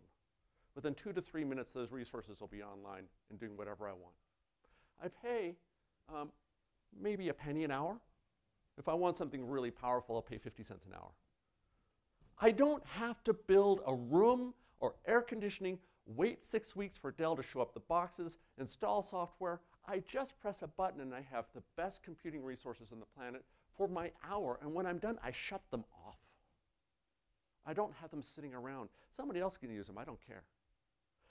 As a startup, as someone with a cool technology idea, I have access to thousands of servers instantly, and I'm done. No cost. I'm counting in pennies. Next revolution is sensing. Sensing doesn't sound very exciting because we do it so effortlessly. We all have our senses. I'm sensing the room and watching all of you. I'm feeling the air. I'm hearing my voice. I'm speaking. We do it all the time. We don't think much about it. But truthfully, most computers sit in warehouses like this. They don't have much to sense. Historically, we've just run accounting numbers and videos through them. They don't do a whole lot of sensing of the world. But that's changing. Part of what we're doing now is we're carrying around the sensors for them. Do you realize that that smartphone you're carrying has 25 sensors on it? And you and everyone else on the planet are scurrying all over the planet, carrying those sensors everywhere? It's almost like this roving hive of ants with sensors marching all over for those computers. They're literally sensing the world through you. And it's not just you, it's your cars. They've got 150 sensors on them, 200, 300. See, what's happening is the amount of devices, and IoT is this, Internet of Things is this really cool topic right now. But IoT is really just another word for a little sensor that's connected to a network. Whether it's the Nest thermostat in your house that's measuring the temperature, or it's the phone that you're holding that's measuring the light and your location. These devices are growing. We've already said we're at the point where we're at 2 to 3 devices for every man, woman, and child on the planet now. We're going to 8 and 10 devices. I'm going to ask you an interesting question. I've got 2 hands. I've got 1 phone. If there's going to be 10 of these devices for just me, where are they going? Very good. She says accessories. Yes. They're going in surprising places. And I want to spend a few minutes, because we get all excited about the better, faster computer and screen, but that's actually not where the real innovation is happening. And I want to give you a flavor for that. I'm going to start here. A doorknob? Really? Come on, we didn't show up this lecture to talk about doorknobs. Or maybe we did. It's worked very well as technology goes for the past couple of 100 years. But I stayed in a hotel this morning that had a key card, and I swiped my electronic key card to get in. Why doesn't the door in my house work the same way? You know it will. You have a smartphone. The door recognizes the Bluetooth signature when I walk in and says, welcome home, Kevin. Your wife's home, son's home, your daughter just left. You don't think that's going to happen? Every doorknob in the country soon will. Or better yet, little plastic buckets. Seriously? I'm talking about trash cans? Well, some interesting things happened. When they started putting sensors in trash cans, turns out, as quoted here, they reduced the number of garbage collecting shifts from 17 down to 3. Turns out most of the garbage they were collecting was empty. And if they measured the garbage level in each trash can, they didn't have to measure them pick them up as often. And the ones that were already full early, they got them early, and they saved 15 trips every week. They saved $1 million in terms of gas, truck rolls, smog, carbon footprint, and employees. Remember, these are just little plastic buckets, but we put some sensors on them and a little connectivity, and suddenly we dramatically change carbon footprint and the need for services. Or what about your house? As ignominious as it is, it's a pile of sticks, stucco, a little concrete, and maybe some paint. Dumb, dead, and simple. Until you add Alexa. But think about it for a moment. You've just brought this massively intelligent conversational resource into your house. And not just one of them. I got 3 of them in my house. Well, until yesterday, the cats knocked one of them into the water bowl, and I found Alexa floating in the water bowl. I'm still hoping it'll dry out. But we watched Jean-Luc Picard in Star Trek: The Next Generation, and we'd say, tea, Earl Grey, hot. Well, we don't have the food synthesizers down. But your ability to just call out, hey, Alexa, play some Caravan Palace. I can ask it anything. I have made my house intelligent. My house becomes conversational. And just with a $29 hockey puck. Same thing goes with delivery services. It's no longer a question of just sending out a delivery service van. The top of the van includes a quadricopter. The driver hops out, delivers a package to you. The quadricopter hops out and delivers across the street. You now play leapfrog back and forth down the street. You've doubled your productivity. With any extra trucks, any truck rolls or carbon footprint? No. Or doctors. This is having a huge effect, and this is the field that I'm working in right now. Take, for example, the question for heartbeat. You go in and you spend your 3 to 4 minutes with the doctor, and the doctor says your heart's fine. But he has an idea there's a problem. You have 1 million heartbeats every week. You're going to have a cardiologist look at all those? No. You wear a small device, measures all the heartbeats for the past week. Machine learning looks at them and says, there, there, and there. We saw 5 events. Those events then get handed off to the cardiologist, who then makes the determination that there's a problem. But you've now reduced 196 hours worth of heart information into a quick summary. This changes your ability to look for spurious and unusual events. Or utility meters. No longer do you have to send truck rolls out. Now all that information is gotten wirelessly. Or light bulbs. This is actually a really fun one. Talk about a 100-year-old piece of really mature technology. What could you do for this? Well, when you get rid of the thermal incandescent bulb and change it to LED, LEDs work on 5 volts. I don't have to run a 120-volt cable to it anymore. I can run a fairly thin cable to it. Anything run on 5 volts like Ethernet? Oh, yeah. I can put 60 watts down an Ethernet cable. In fact, all of the wireless networks, all of your data networks in this campus, all run on Ethernet. Every light bulb suddenly becomes a sensor endpoint, measuring occupancy, temperature, humidity, ambient light. So when the sunlight streams in, the lights dim. When the sunlight goes down behind a cloud, the lights come back up.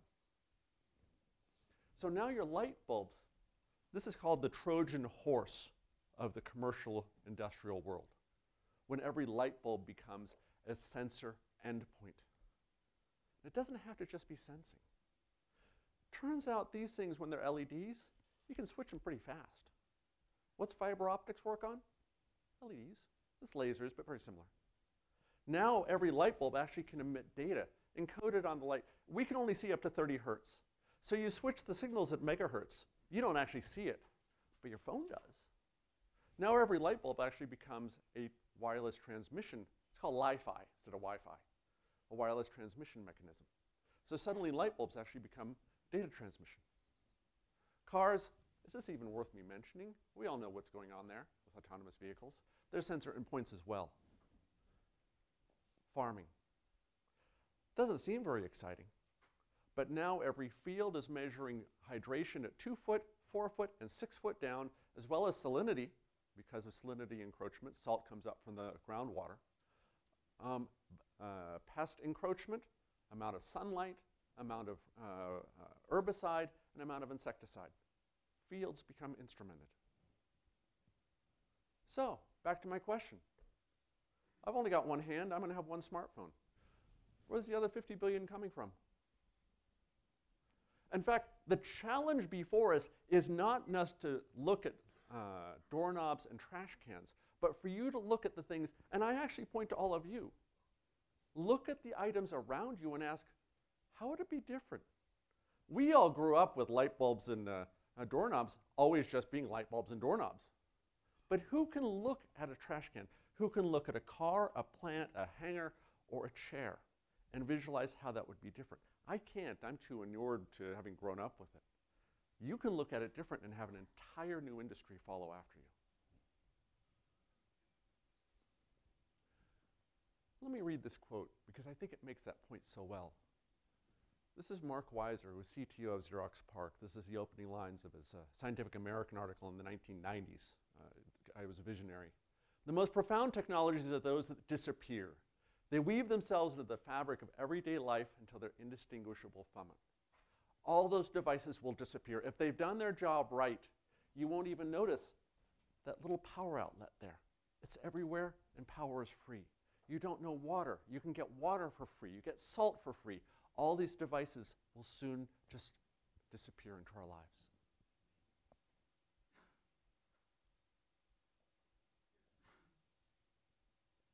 I next want to talk about the manufacturing revolution. Doesn't sound exciting in the slightest, I'm sure. But the point is this. All those silicon wafers we talked about are actually made on silicon. Silicon's fairly expensive. They've now developed techniques that allow you to do the same things, not quite the same resolution, but pretty close on paper and plastic. I now can make my devices on roll-to-roll printing. I can, instead of having to use fancy electronics wafer fabs, they're now building these devices roll-to-roll, hundreds of yards at a time. You can actually print LEDs, photodetectors on these.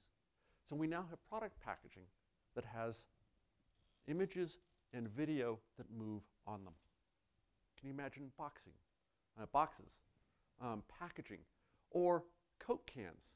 This is one of my favorite. Coke cans, Coke cups that identify when there's a liquid in it, and the images on the side now start doing a happy dance because they have something in it while you're drinking it.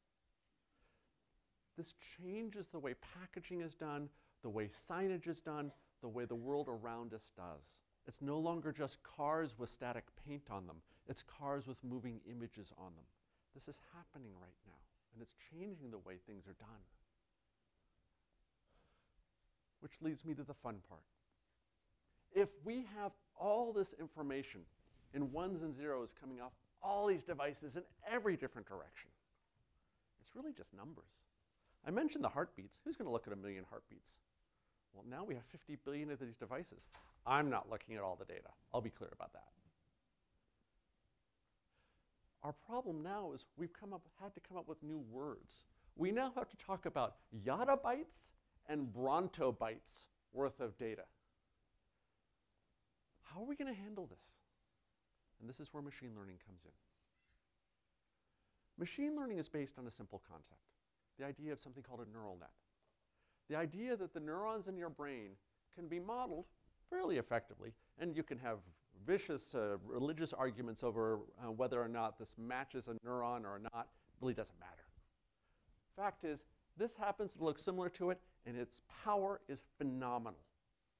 Because that little neuron there, artificial neuron, may look very simple until I stack them together. Just like a single neuron in your brain doesn't do much, but you put 1 billion of them together all connected, well, suddenly we can write poetry. Poetry? Well, interesting things happen. And I do want to compare against one thing, traditional coding. For the past 50 years, we've done pretty good coming up with if-then statements. If this, then that, else do that. And there's a nice little bit of a Python code there. It's worked really well for us. But we've tried for 50 years to come up with a way to translate machines, human language. You can do that. You can say, this is a noun, this is a verb, and you put them together and you get this type of a sentence. It's failed miserably. Until they started doing things like this. This is an example of how you code a neural network. In this case, they took a neural network, a blank, unwritten tabula rasa, a blank sheet, and they introduced it to Tolstoy, character by character, 100 times. And what you can see is pretty pathetic. But you can model this on a human. What does a 1-year-old child do having heard the mother's and father's language for a year. You get gobbledygook, and you're pretty proud of it. You love hearing them say mom or ga or ook. But after 300 iterations, this neural network starts getting 1- and 2-letter words right. You may not find it very exciting, but it got on right. It got period, quotation mark. It got the period and followed by a capital letter. Capitalize the I. Okay, yeah, you're saying, you're so excited about this. Yeah, I pity you. But after 500 iterations, it's spelling 2- and 3-letter words right. After 1,200 iterations, you're getting noun-verb matching. You're getting the paragraph marks, the quotation marks are properly matched. Capitalization is right. Proper matching of quotation marks across long lengths of text. But I would be done. And that's proper formation of English. No one told it this. We just gave it examples of Tolstoy over and over again. Does this start to look like humans at 3-year-old, 5-year-old, 7-year-old, until you get this one at 2,000 iterations? You actually start getting something in the style and tone of Tolstoy, which is pretty impressive because it takes humans a while to get that. What's really interesting is if you do this more and more, it actually starts to hallucinate, and that's the word that's used in the field. It actually starts to hallucinate proper Russian names, makes up new ones, makes up new grammatical scenarios that work perfectly. Now, obviously something's missing here. The higher level meta understanding, the sentences don't go anywhere. This doesn't make sense like 1,000 pages of high level plot line in Tolstoy. But the trend is clear. One, you can train something with just examples. That's how humans work. And two, you don't have to code this in the same way. This is why Google was so excited about getting all the voice information. Amazon is collecting voice information. Why did Google start off with Gmail? They wanted all those examples of all your emails to be able to get proper sentence structure. They didn't explain how English worked. They gave it 1 trillion emails and said, you figure it out. My point is this. The way we train machine learning systems is completely different than the way we coded before. And this is what a neural network looks like. It's a bunch of inputs, and they all go, in this case, this one is connected to a whole bunch of previous layers, and whenever something lights up, it fires up in a message, and these things all cascade into this one, and these cascade into that, and to that. There's no machine, there's no soul here, it's just mathematics. But the mathematics is shockingly powerful. Here's part of my explanation of the change in the way we code, and this is kind of important. It used to say you take several hundred coders, you give them a little bit of data, put them away for a couple months and say come back when you figured out some code. Great. And you change your data and they would come back and make changes and make the code bigger and bigger and bigger until it generally got unmanageable. Now you take one coder, some Python and TensorFlow source code. You give it massive amounts of data. And you get a model when you're done. When you change the data, you just add more data. Coding teams are small, the data sets are large, and the results are phenomenal. We'll give some examples of that later. All of this has come together to why now we have machine learning taking over the way it is. We've got cheap computational resources. We've got massive piles of computational resources. The algorithms have gotten where they are, and the amount of data we have is huge. Remember I talked about brontobytes? We thought that was a problem a few minutes ago. Now we're saying that's not a problem, that's exactly what we want. Let me give you 2 examples.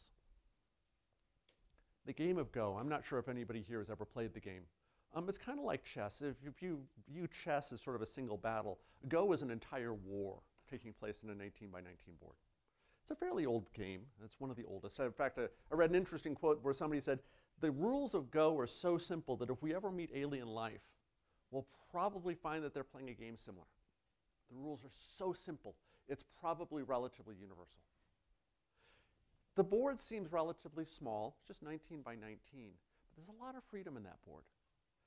Humans usually take 20 to 30 years to get good at it, but we actually do get pretty good. The problem is this. The very first move, I've got 361 possible moves. Okay. Once I've moved that, I now have 360 possible moves, and then 359, and 358. This multiplies up a little bit. Not a little bit, a lot. The number of possible moves is 10 to the 170th power. There's only 10 to the 80 atoms in the universe. If every atom in the universe had a universe of atoms inside it, you still wouldn't match the number of moves that are available. Clearly, we can't play this game. Oh, we do. Humans somehow have an ability to process this game even though it's massively too complicated for our brains to play. What gives? Our brains seem to have an ability to handle very large spaces of information and still function surprisingly well. Computers, on the other hand, dead fail. You can't compute this. It's too deep, too rich, too long. You can go a couple of levels and you're toast. Humans don't seem to have a problem with that in the slightest. In fact, what was interesting is that, as a human, I can look at this, a fairly complicated board. I can look at this and just instantly have a pretty good idea where the next move should be. Computers can't. A couple years ago, the greatest computer scientists were being asked, what do you think computers are ever going to match and understand Go? They said 10 years minimum. Even that, we're not sure if we'll get it. The next month, Google put their article out. They'd nailed it. The machine learning algorithms that I showed you for understanding Tolstoy were applied to the same idea here. They took 30 million moves from several 100,000 human games, and they fed it into this over and over and over until it had a pretty rich understanding of what was going on. They beat the rest. By the way, if you have Netflix, if anybody has Netflix, watch a show called AlphaGo, which is the name of this code. Beautifully done documentary that explains the process of going through this. They played against the best player in the world. They beat him 4 out of 5 games. What was really interesting is there was a move on game 3 where the computer made a move and everybody, all the experts in the room said, wow, that was wrong. That was so wrong. No human would ever play that. He's lost the game. It was almost an alien move. No one had ever seen it before, and it won the game. We're starting to see imagination coming out of some of these ideas, where we're seeing new solutions, and this is to our advantage. If we can get new innovation and new ideas out of some of these, we can actually take things further. I see AlphaGo not as a revolutionary breakthrough in itself, but rather as a leading edge and extremely important development. The ability to build systems that can capture intuition and learn to recognize patterns. Here's my next one. This came out on Monday. I just put it in at 1 o'clock in the morning on this slide. I don't think I have the ability. Does somebody else have it, or do I do this from the keyboard here? Okay, I assume I do it here. I want someone to listen to this. I want you to listen to this and tell me if something's wrong. So how can I help you? Hi, I'm calling to book a women's haircut for a client. I'm looking for something on May 3rd. Sure, give me 1 second.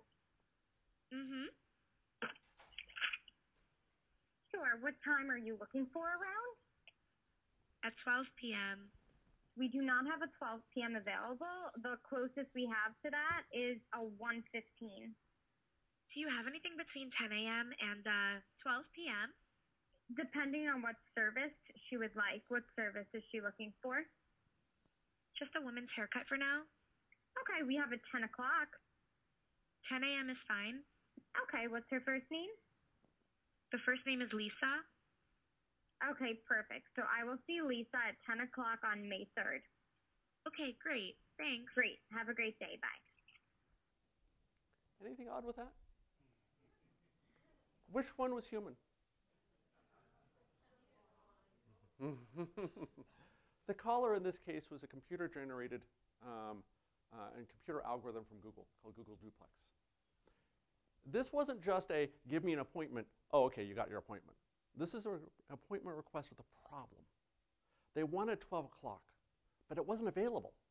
She was offered 12 to 2 or 1:15, but was able to think back, change the scenario, come back, well, what I really want is 10 to 12. Sure, what's the service? Service? I had to understand service, understood that what that really meant was a haircut, and we just wanted a women's haircut. We also dropped in the, yeah, And the tone on it, it's a little off. I mean, I'm sure you all heard it. It's a little off, but it's damn close. This is something, and I was arguing with Andra a little earlier about the Turing test. The classic Turing test was you as a human could tell whether the person on the other side was a machine or a human or couldn't tell. We're starting to get to the point where we're passing the Turing test. This is machine learning being applied at a much deeper, richer level. It's not just playing a game. It's now starting to be able to handle simple, 3-year-old, 5-year-old type problems. But the results are fascinating.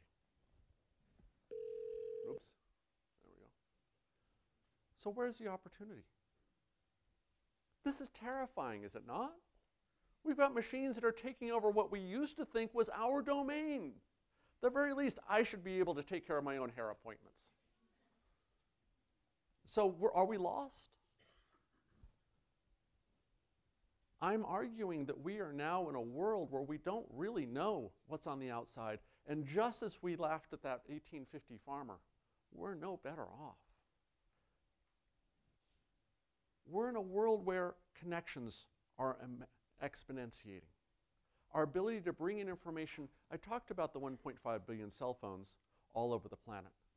Well, this connection is allowing us to reach out and communicate and use resources we never had available. For example, the other day, I needed to be able to render an image for a product placement for a product. I didn't have the software to do it. So I put it out on Upwork. I said, here's the CAD files. I need someone to render this. I had offers from all over the planet. I ultimately hired someone in the Ukraine.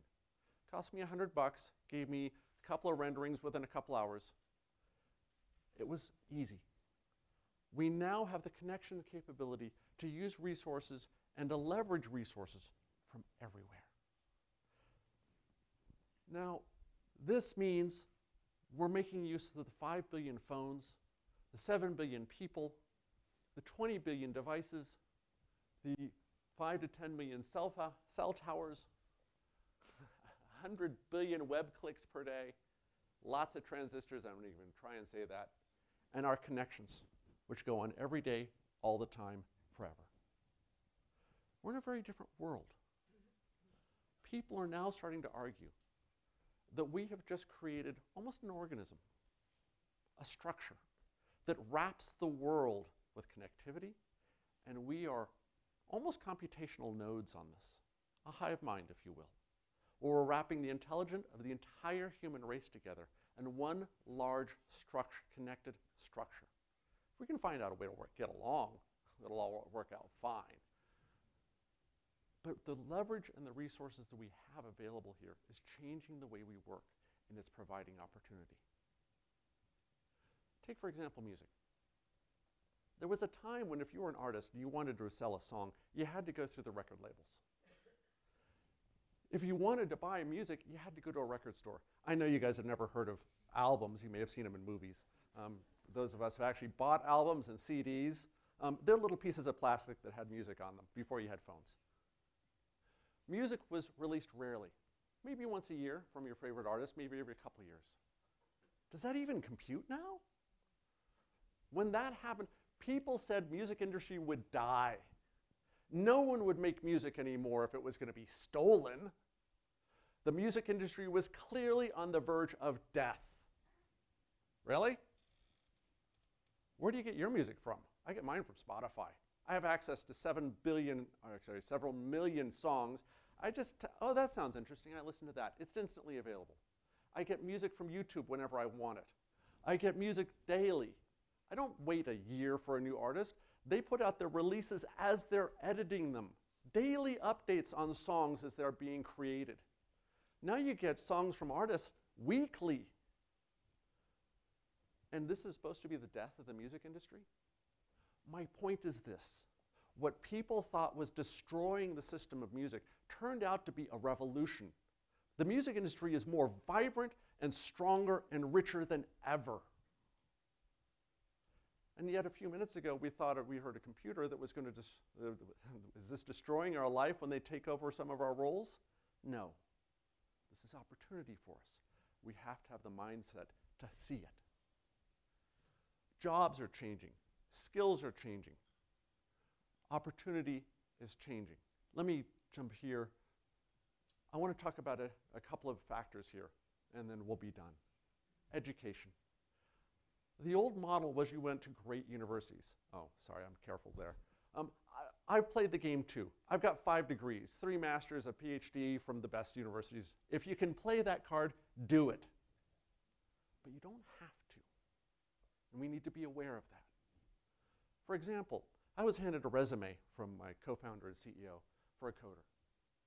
Looked it up, seemed, didn't have the strongest skills, but pretty good. I asked him some questions. He went, and I said, I want you to answer these questions for the interview. He did. He came back, he nailed them. I was like, really impressed. It's like, yeah, I want to hire you. When did you finish university?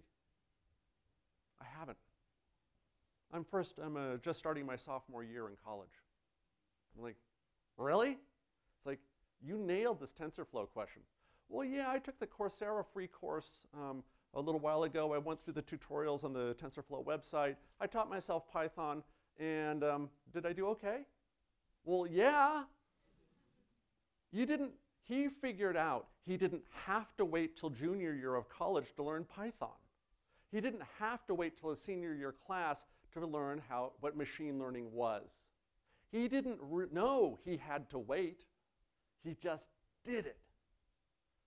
So do you tell that kid in Mumbai that they have to go to an IIT, Indian Institute of Technology, in order to be able to do a great coding? No. All they need is a laptop, some free code off GitHub, and some free courses off Coursera. What is your limitation here? It's not. Get the great education. I'm all for that. But what I'm saying is the competition now is not limited. Whether it's in Rio de Janeiro, whether it's in Moscow, whether it's in Shanghai, or in Alabama. They're not limited by needing a great university in order to compete. They just need gumption. And Stack Overflow, in case you haven't ever used it, it's phenomenal. I needed to learn Python 3 years ago. I hadn't coded in Python before. I went to Stack Overflow. I said, how do you add to an array? Someone showed me some sample code for it. I'm like, okay, I can do that. How do I sort an array? Sample code. How do I do this? Sample code. I went there after 20 or 30 times. I got the feeling for Python. Suddenly I taught myself, and I could ask richer and more intelligent questions on Stack Overflow. I got all the answers. I didn't need a course. I didn't need a book. I had sample code, and the Google search questions were so good, they always found me the answer. Code development. This works for a lot of different industries right now, where you used to need cube farms filled with thousands of people. Oh, no, you don't. You need a good coffee shop, some friends, some free software, and the gumption to make stuff happen. Great startups. Where did all those apps come from? Where they come from big companies? No, they came from somebody with a good idea. The code's free. The development platforms are better than anything that came from Microsoft or Apple. The free development platforms rock because they're made by people that use it day in and day out. Manufacturing. We've touched on this a little bit. You used to need $1 billion to set up a manufacturing line. Not anymore. For $1,000, you can get yourself a good 3D printer and start making new designs.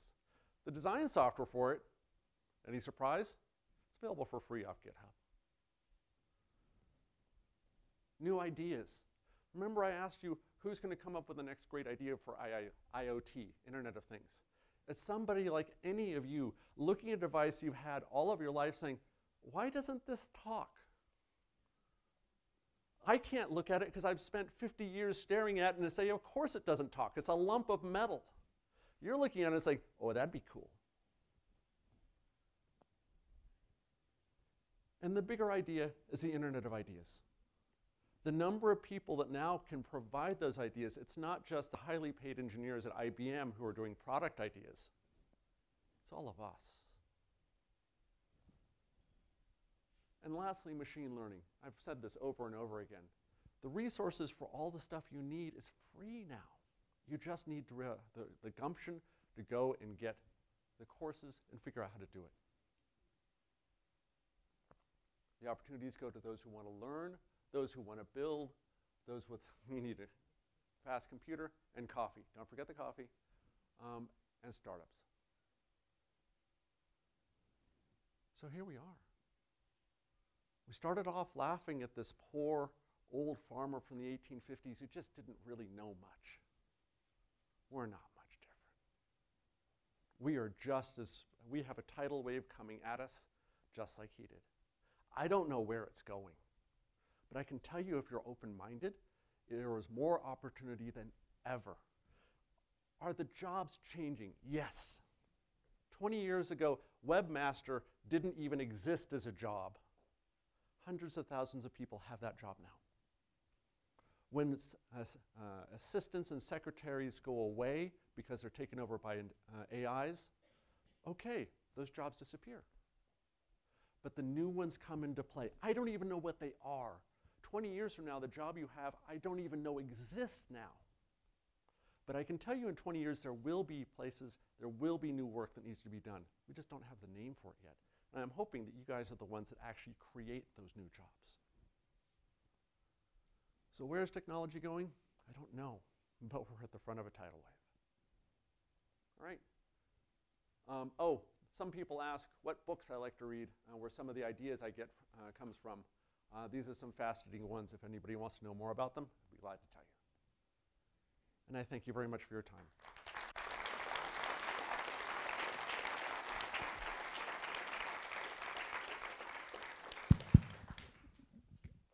We'll take a couple of questions.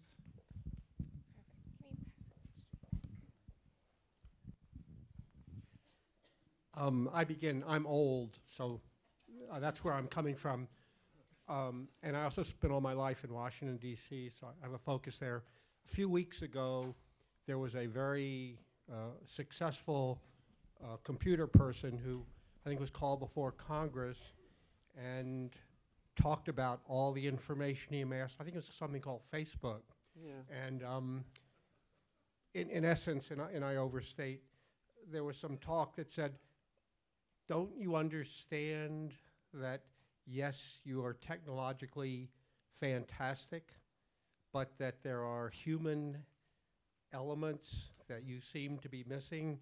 And I would at least say, and I'm just asking for your comment, this young man or young woman in Mumbai who learns computer code, lots of us think that there would be some value if they learned more about humanity than merely ones and zeros. And I understand you're talking about technology, but I do think that's something to, I ask for your comments on that. I think a grounding, I mean, my undergraduate minor was in humanities, and I loved it. The stories, I think, invigorate us.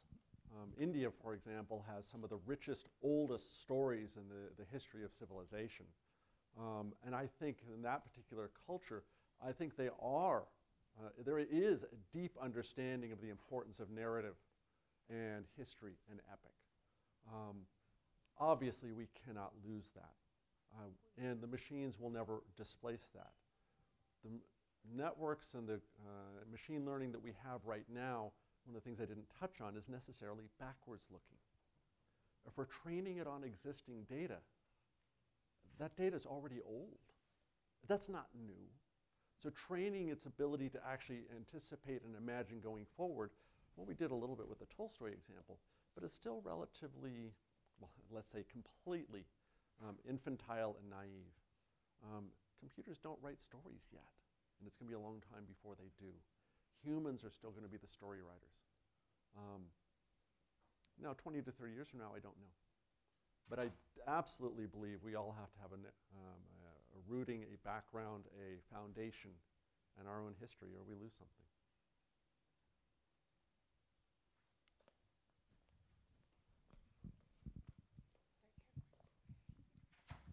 So earlier you talked about new packaging and things like that coming into play, but they use a lot of plastic and chemicals and things like that. And these things that you were speaking about seem fun, but they seem extremely trivial. And how is this environmentally sustainable for us living on this planet? Can you speak on that? I unquestionably, I think it's I think you can argue for a cataclysm in terms of stability. I can't address that because the industries and the executives that drive that packaging is something that I don't have the influence to change. I'm merely identifying trends and opportunities of things that will likely happen. I can't argue for whether they're sustainable or ethically good. And that, I think, is an opportunity for young people such as yourselves to change, to be able to go in there and say, this isn't the way we want our world to work. It's interesting to see a lot of reusability. A lot of people, what is it, straws. This is a humorous one. Why did it take 20 years for us to figure out that straws are probably not a good idea because they're not recyclable? Well, okay, how many more decades will it be before we start figuring out a few other things aren't really necessary? So I look at that as young people needing to change that world. I'm just trying to identify the trends that I see coming.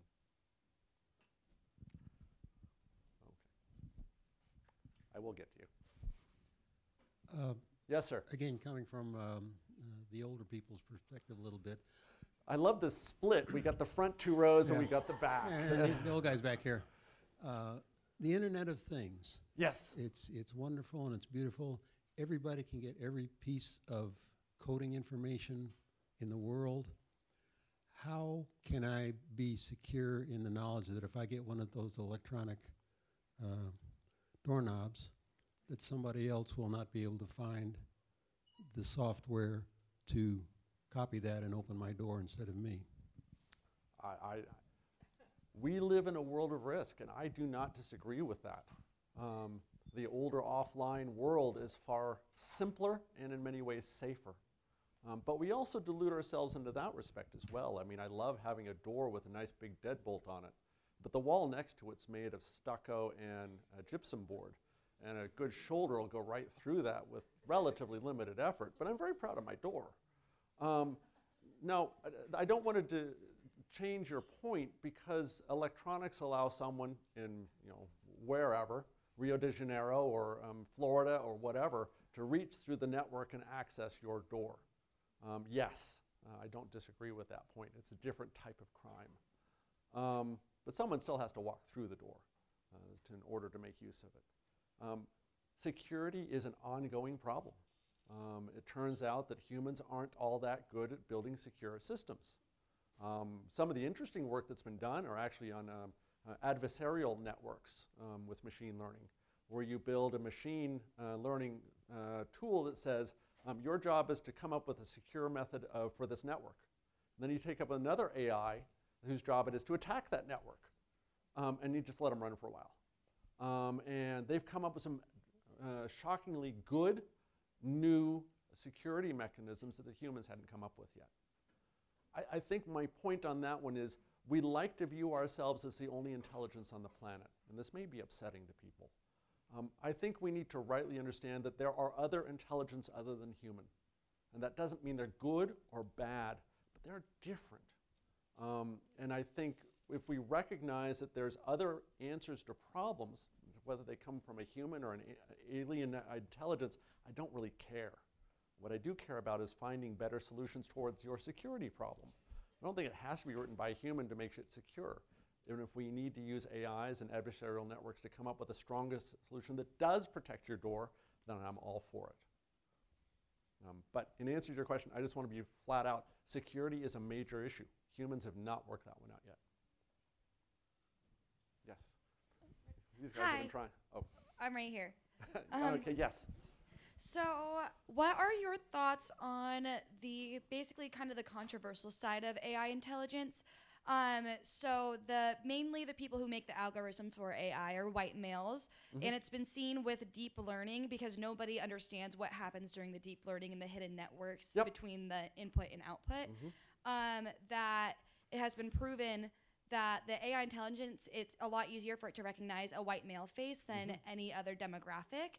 And police have actually used AI for predictive policing, and it has profiled more lower income areas and areas with more minority populations, and how it's kind of become like, because it can only use the information that it has, and because it's planned or it's made by a certain demographic, like how to combat that with AI intelligence to move on so we don't get stuck like going 2 steps back socially. You have brought up a very important point, and it has to do with bias in terms of how you train these systems.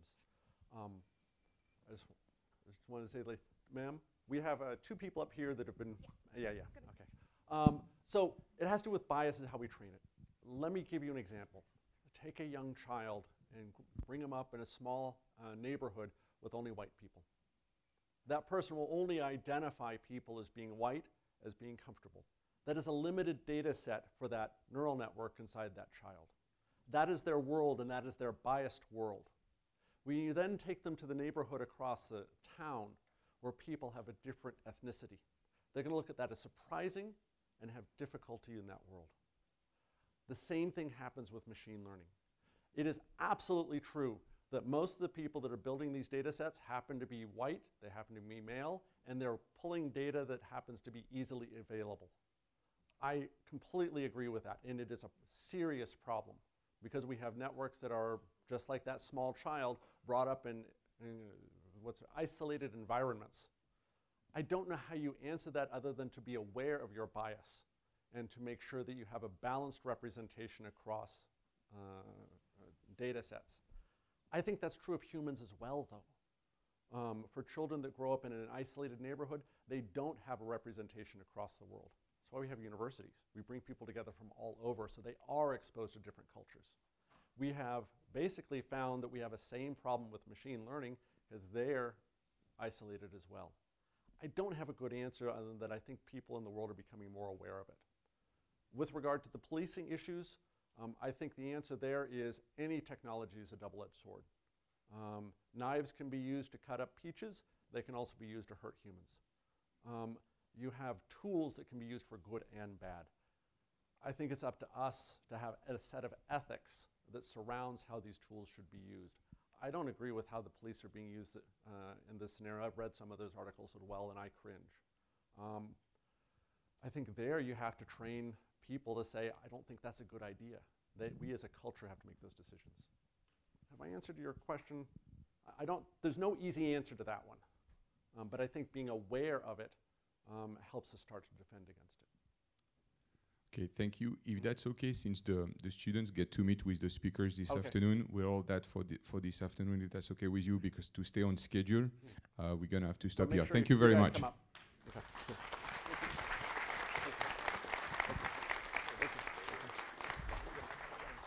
All right, we are getting ready for the next speaker. If you need to take a quick bathroom break, it's on this side.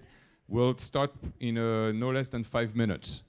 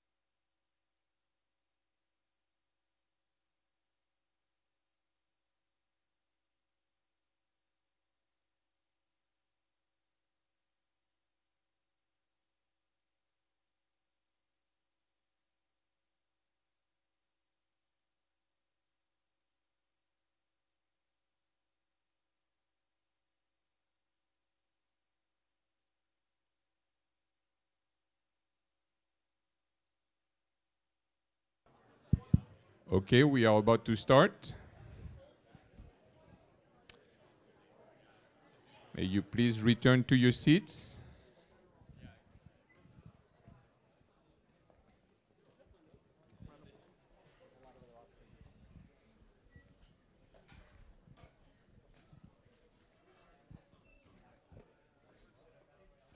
Everything is set.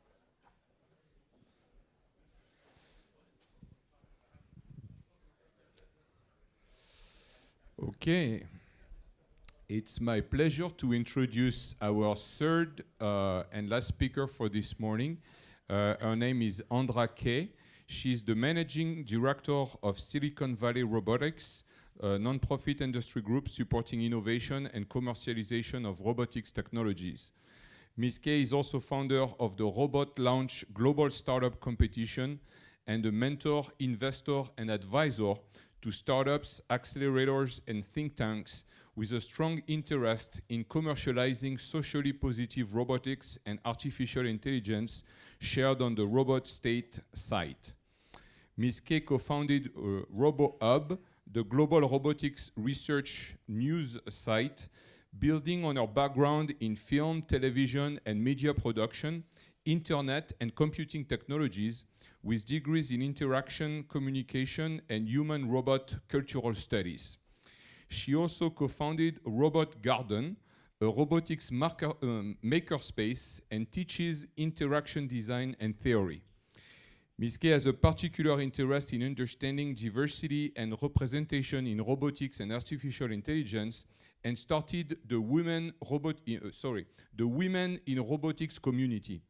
She speaks regularly to international audiences on robotics, AI ethics, innovation, commercialization, and interaction.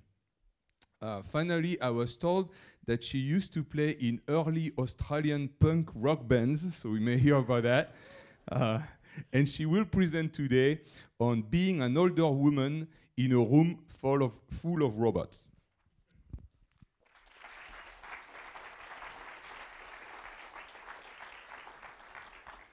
Well, thank you, everybody, and it is such a pleasure to be here.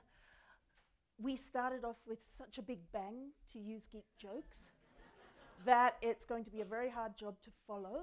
And I'm only afraid that, to quote T.S. Eliot, which might be a slightly different paradigm, that I might end with the whimper. Now, there have been so many things said. I wish that I had a lot more in the presentation, but I already have too much in there. I will just say some questions were raised, and they're questions that I am going to try to answer. Might not be perfect answers, but I certainly believe that we can't just say, well, we're just building the technology, or that the technology is neutral.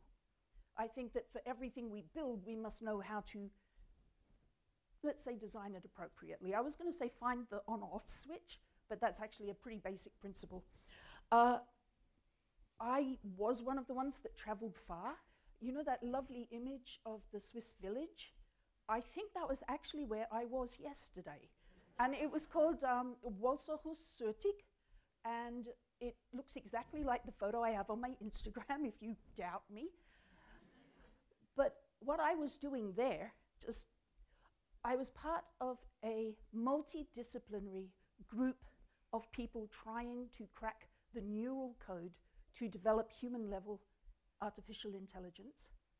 And why I joined that group is because from the outset, they said it's not enough for us to bring the best AI theorists or the best neuroscientists, but we must try to bring a group that is going to somehow work together that includes evolutionary biologists and computer scientists and ethicists and anthropologists, because, you know, there's not a lot of difference between the behavior of single-cell organisms and the behavior of primates and humans at certain levels.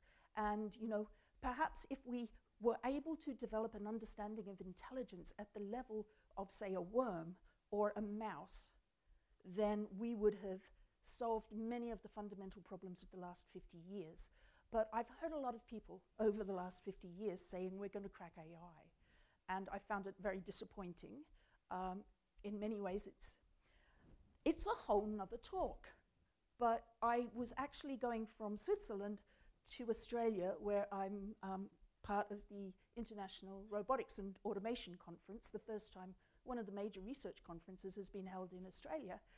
And it's like, how do I break the trip to just drop into Tucson for a day? Because I almost literally was flying overhead. But I want to start in a slightly different fashion and talk about empathy, which for me is a very active word. Okay? I was made to think of a couple of examples. So empathy is not just understanding and sharing feelings. I think it's also the ability to put that into action, to use it to change our frameworks. And we confuse that a lot with sympathy. So we think that empathy is feeling sorrow or pity or fear. That's sympathy. And it's actually very selfish, because that only relates to our feelings about a perceived situation. And empathy is a vastly more active and more interesting word, because it relates to us trying through some processes to develop a theory of mind, to understand what is happening for another person or being of any kind. So let's talk about AlphaGo and Lee Sedol. For all that those were fantastic achievements, do you think that perhaps Lee Sedol had a cup of coffee during his games? After all, he did 5 matches. And maybe he actually got up and went to the restroom because of all the coffee. Okay? So, do you think AlphaGo would do that? At this point, I would say never in a million years. You know, maybe only 500,000. Because all of those things that a human does at the same time as playing Go, we can't come anywhere near developing any, whether it's using recursive neural networks, whether it's using the latest quantum computing software, we are nowhere near being able to develop that parallel ability to stand up, to navigate, to walk around, to breathe, to drink, to have a conversation on the way to the restroom and back. So right now, where our artificial intelligence is at is, for all that, there were really exciting new developments. So now if you are a, how would you say, an expert in the field of Go, you now look at the new moves that AlphaGo developed, and it completely changes how you think about that game.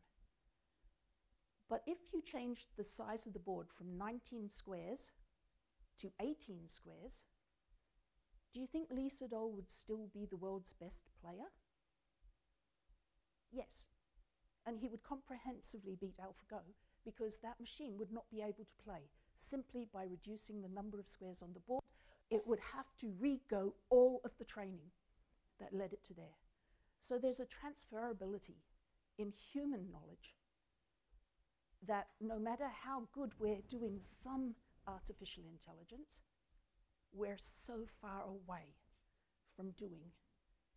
So for me, this is the fascinating question, because machines think in a vastly different way to the way that people think. And yet people often think about machines as if they were people. And that's perhaps the key message of the talk. But let's take a little bit of a road trip to get there, as came up in the introduction. I grew up in a kind of physics family. I used to build the lab equipment, the physics department. My father was an astrophysicist. My mother developed the first computer systems for the university libraries and did the first networking of them. I was the classic geek girl. When this photo was taken, not only could I name all the dinosaurs that existed, and I so relate to the first speaker saying I was either going to go into paleontology or astrophysics. Like, what other choices were there? I could also identify every single plane that took off from Christchurch University, because I don't know what this means genetically speaking, but my father was a bit of a plane spotter, and he taught me that. I can't anymore. But even at that age, while I was identifying every plane that took off, and every dinosaur that ever lived, and all of those wonderful things, I couldn't help but wondering why I, the older child, the prettier and more intelligent child, was the hostess and not the pilot.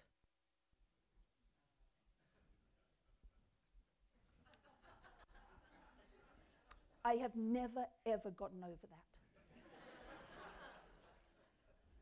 The Model Rocket Club, the same story. I was always the only girl in the room.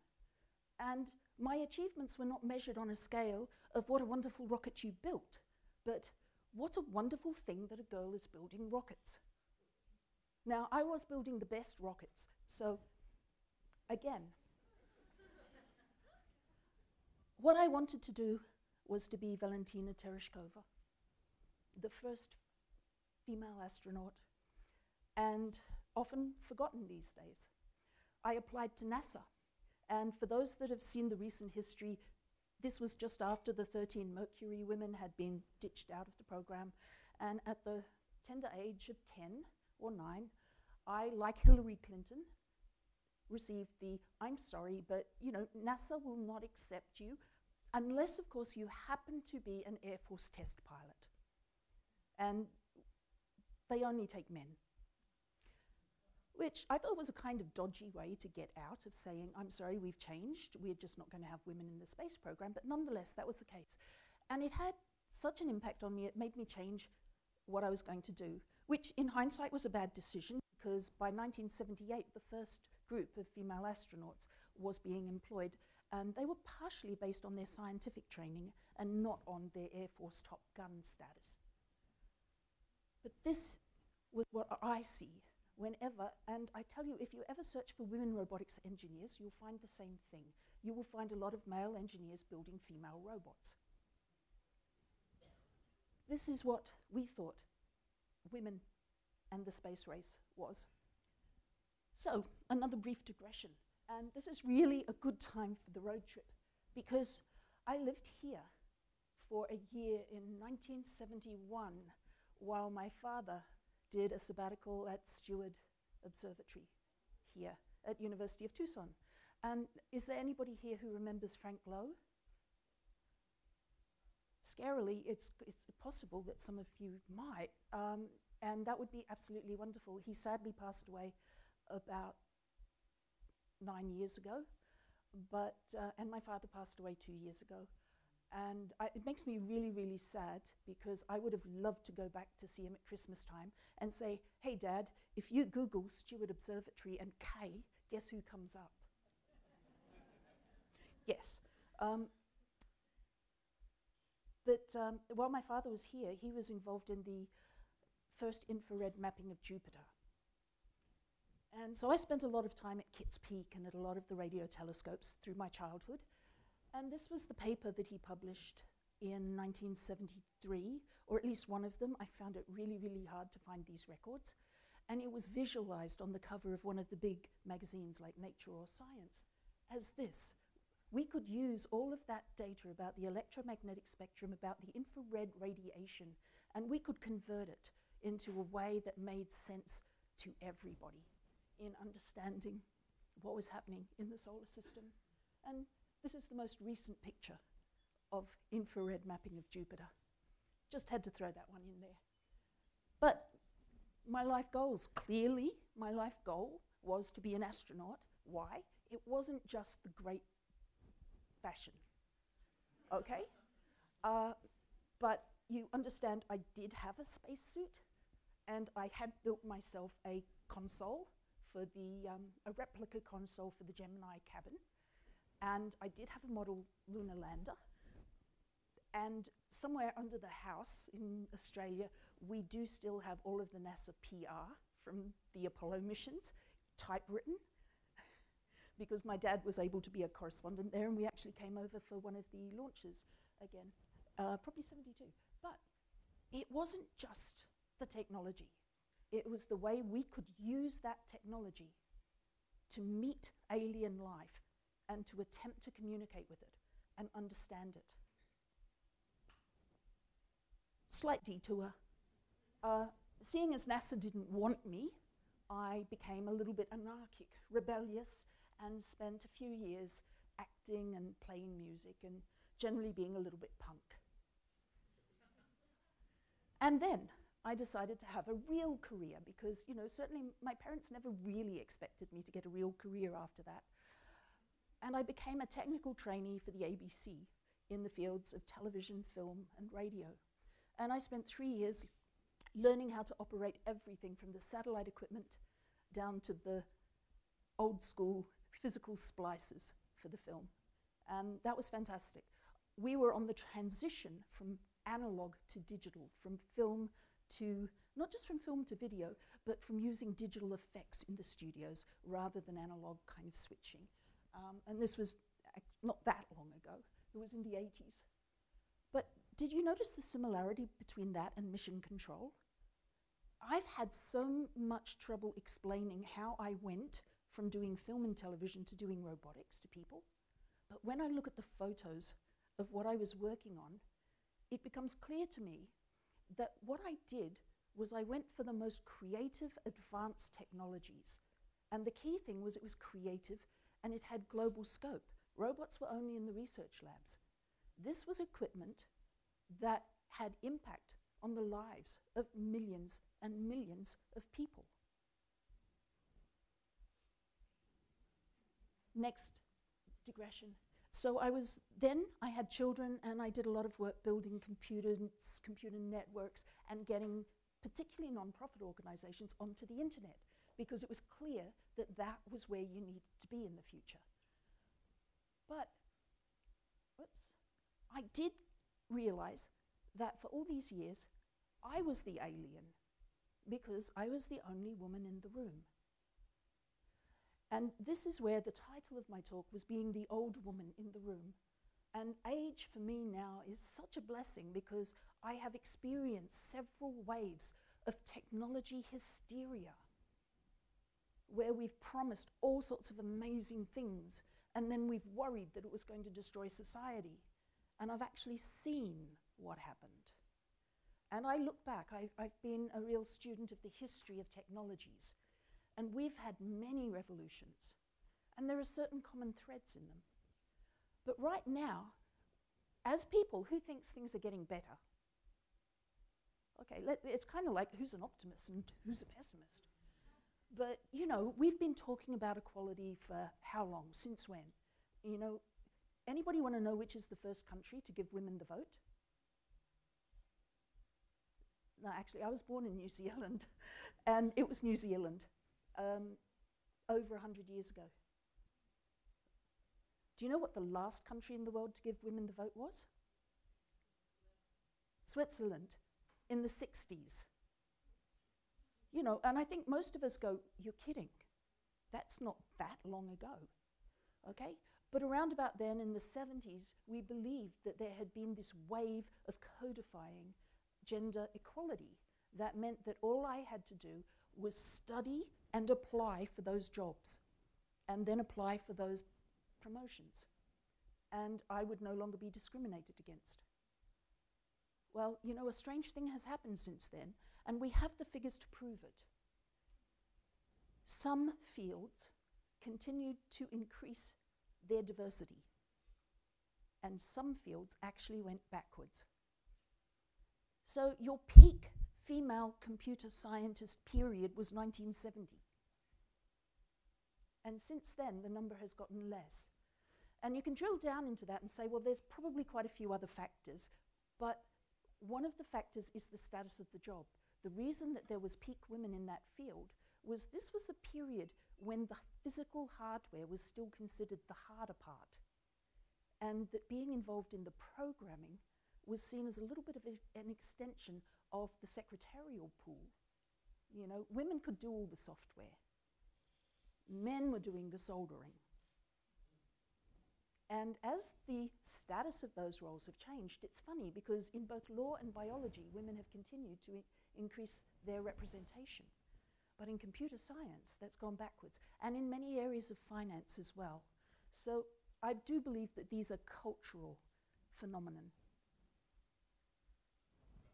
This was 1967.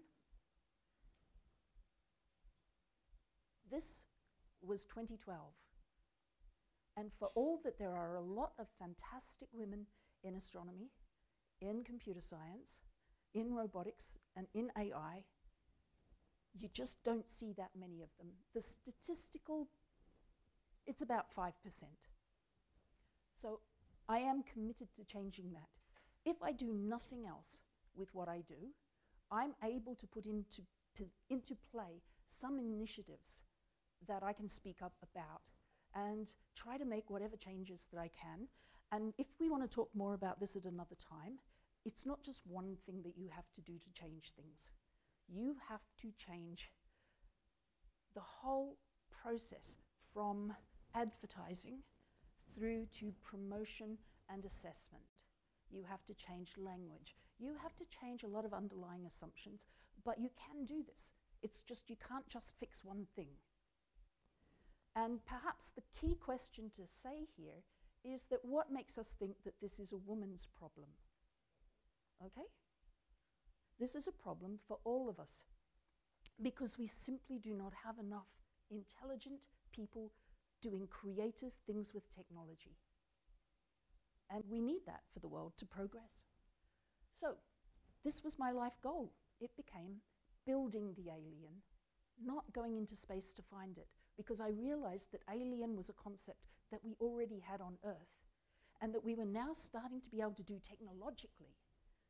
As you see, Robonaut and real astronaut. Robonaut is better equipped to work in space, because space is a very dangerous environment, and the radiation, certainly among many other things, i.e. sudden death from decompression, extreme cold, but particularly the radiation means that even if you solve all the other things, we haven't really worked out how people can stay in space for very long.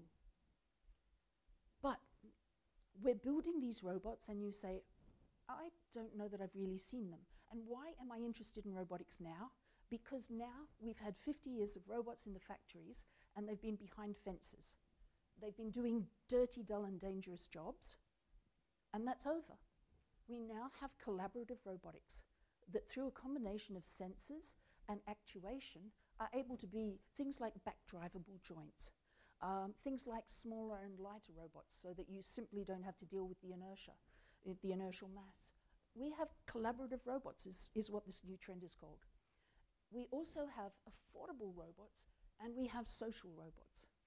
And the reason we have these is because they're becoming affordable. And I'm going to go really quickly through this because we've already heard a little bit about this phenomenon of the democratization of technology, where you start with a $1.4 billion autonomous vehicle, the Cassini spacecraft, and then you have, 12 million per Predator drone, and then you get down to, they're at Costco. Everybody has them under the Christmas tree. You get an autonomous drone for $200-300, to the point where you get these tiny little drones, which are still maybe remote operated right now in the mall, but in the research labs are capable of autonomous operation, down to the size of 1 centimeter. So we go from this picture, and this is an Australian robot, a fully self-driving truck, and Australia's had these for 15 plus years, maybe 20, to these. And this is a robot truck that you might see on the roads in states around you. Utah, Nevada, definitely Florida. Just, FYI, if you're saying, hold on, they're testing self-driving vehicles everywhere, where don't I go for a holiday? Okay? Florida's not such a great place right now. And it's really interesting ethical decisions around this self-driving vehicle space, because on the one hand, these are really needed commercially speaking. You say, well, what about all those poor truck drivers? Do you know the greatest job vacancy right now is long-distance truck driving, because it is such a dangerous, dull job. So every click on Buy It Now that we do on Amazon, we kind of put one of these into play. So maybe we need ways to save energy, ways to make it a more efficient practice. But then here's the flip argument. If something goes wrong with that, do I want to be on the same road? 80 miles an hour? 80 tons? Yep, no. I like Waymo a lot better. But, you know, we've got these battles right now about, do we create dedicated lanes on the highways? How do we slowly guide self-driving vehicles in with human drivers? Because human drivers think very differently to self-driving cars. And arguably, some of the complex environments for these vehicles, the city streets, where everything is chaotic. You know, if you look at it as an engineer, you'd say, put them on the highways, you can have dedicated lanes, and we're already pretty much doing that with kind of lane assist and cruise control. But if you look about it in terms of, well, what's the worst that would happen in a crash?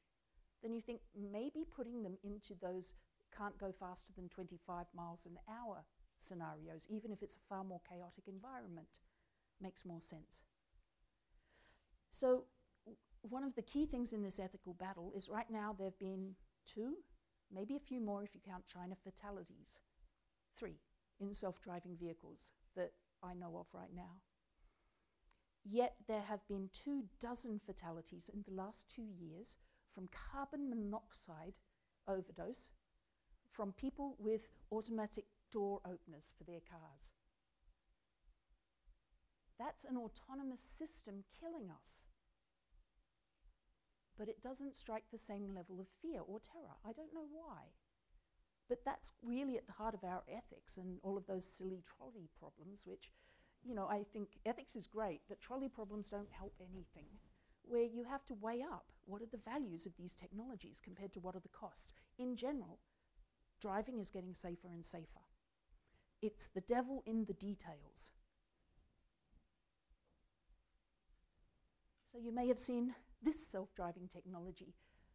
There are now so many of these in the Silicon Valley area that San Francisco has gone for a ban on sidewalk delivery robots. But the startups just said, that's fine, we'll go to Redwood City. So, talking about robots, the first thing we think of when we talk about robots is that we think about humanoids. And if you know the Gartner hype cycle, to me they are at the peak of the overinflated expectation. Where we are, in general, we've already got mass automation. We're starting to get teleoperation of manipulation and some mobility. But these have to be quite simple systems, because this is what the most sophisticated humanoids in the world look like. And this is from the DARPA Robotics Challenge in 2015. And this is actually the most widely viewed video from any of the DARPA projects. So, you know, definitely compared to, say, the winning robot. And it's the best PR move they ever made. Now, have any of you seen the fantastic videos of Boston Dynamics robots doing backflips? Right, that's one of them. Okay, so yeah, it does amazing backflips in the video, carefully curated and controlled. This was in the wild. Now, admittedly, they have improved the robot since then, but the Atlas from Boston Dynamics was the base robot platform for this challenge. And the 2 winning teams did not use that platform. They did not use that platform either. That was a very disappointing Japanese robot. But you know, the whole reason for this challenge, it wasn't to build humanoids, it was to build robots that would be capable of solving disaster situations. This was modeled on the Fukushima nuclear reactor shutdown procedures. 24 hours could have prevented the nuclear disaster. But it was so dangerous that nobody could get in there. And everybody said, Japan, where are the robots? Well, they're still not there, okay? Where we are right now is what is called a Cambrian explosion of robotics, but they're far less sophisticated. Some of them are as kind of simple as snake robots, or they're robots with wheels, or they're robot arms, but it's very rare that they're put together. It's really about specialization in one physical form or another. So did I mention that there are 50 self-driving companies testing in California right now? Okay. One of them is doing a self-driving grocery cart. Some of the other examples that I'm just checking how I'm going for time because there's so much I want to say and I can get really stuck on some of these examples. That one is cute. What I love is that for each of the photos that I show you, there are a half a dozen others. And I had to hold myself back from being repetitive. So these are some of the earliest models of autonomous delivery. They're not good, okay? It was great advertising for Domino's, I'll have to say, but it's a little bit, the technology was not really there yet. The technology is, just a few years later, rolling out. And while delivery is not the right thing to do with drones of this size, these drones can be really, really good at conducting inventory and doing surveys, particularly in a warehouse type environment. Where, did you know 60% of all warehouses still use paper documentation for their inventory? Okay? But we're getting to the point now where we're going to put codes in or on everything, whether it's a barcode, a QR code, or RFID tags. Amazon has patented an idea of doing drone delivery with giant blimps. In fact, they've patented a lot of ideas like that. And you go, well, it's speculative. All of the big five are patenting a lot of very speculative moonshots. But I'm not going to show it. I'm working with 2 startups that are doing large-scale drone delivery right now. And what I like is, and this has just come out in the last year, Kiwi robots were pretty poor featured until they got their funding. This is a Berkeley University startup. And after their last round of funding, just a couple of months ago, they've released this prototype. They now have 3 different sorts of autonomous robots that are able, in each case, to work with a different situation. And therefore, together, they have become far more economically feasible.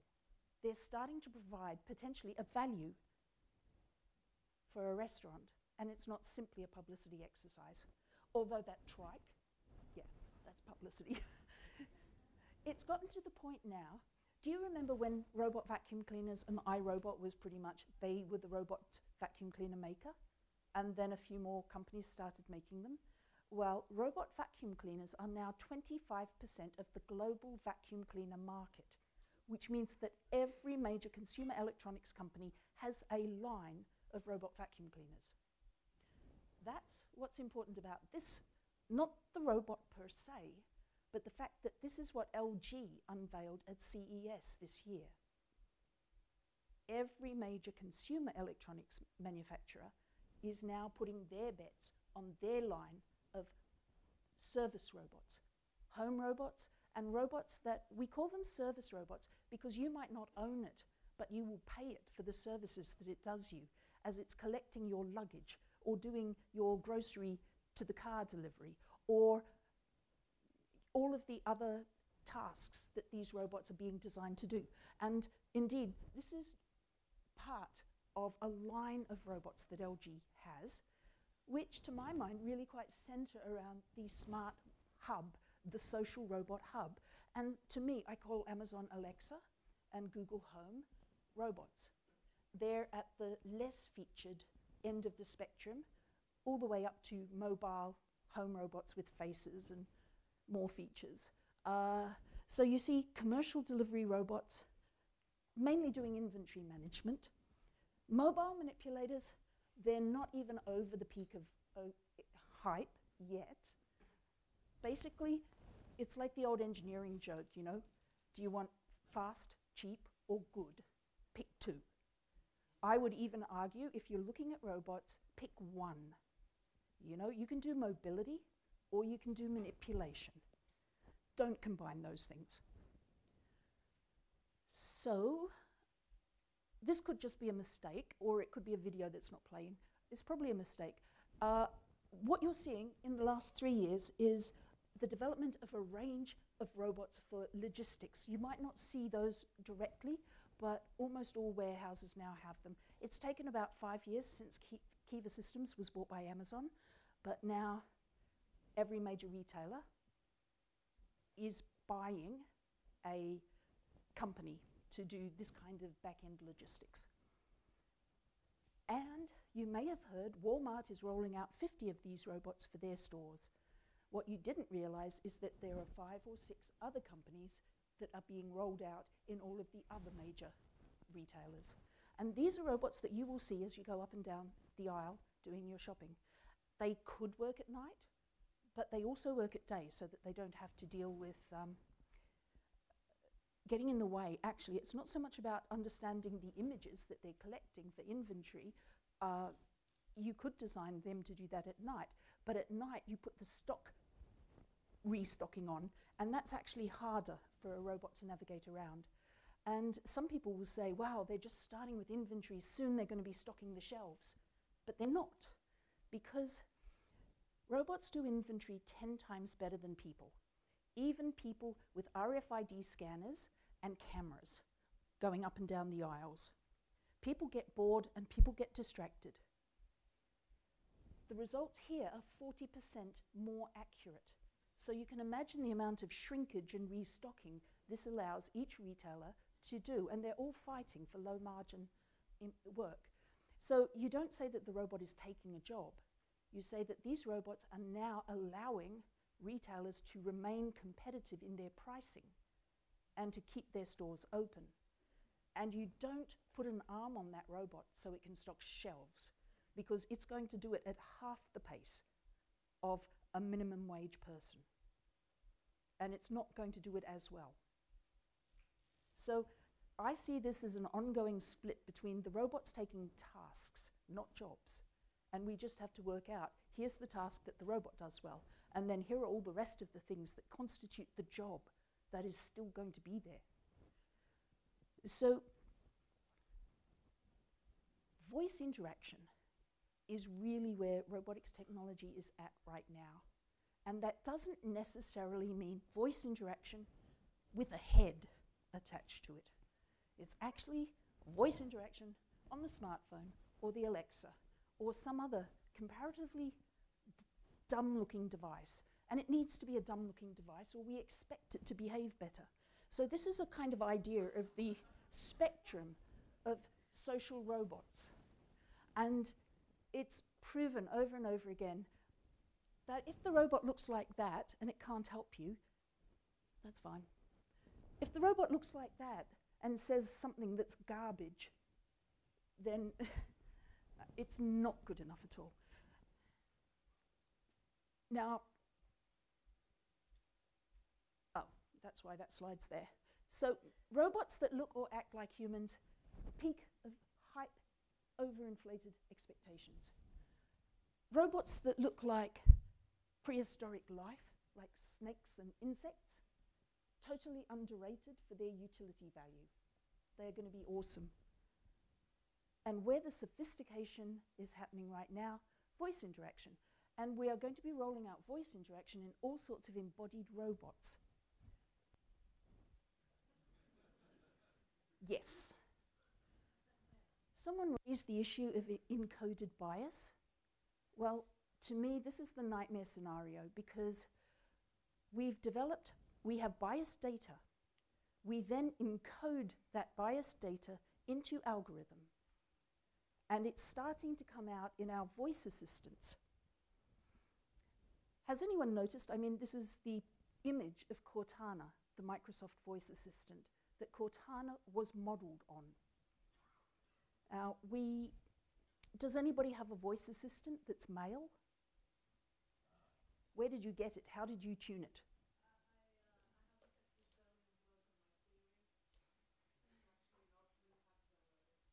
Right, customized, okay? No, never by default. Not only that, but here's the scary part. It isn't just that we're getting female voice assistants by default.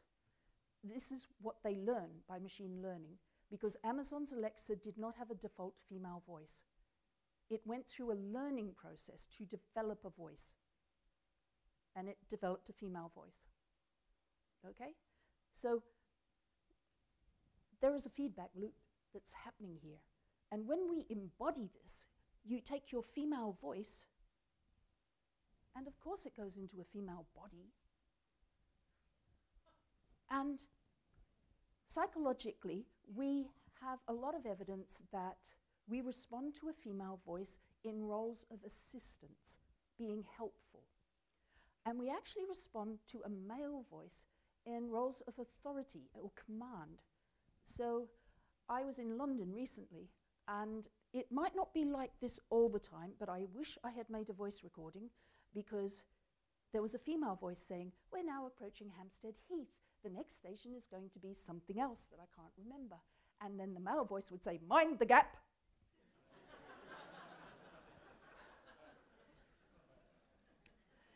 So you understand that most of these commercial robots are being driven by commercial operations who understand these effects really well. They're not going to try anything tricky or new with us. They are simply going to do what they know works.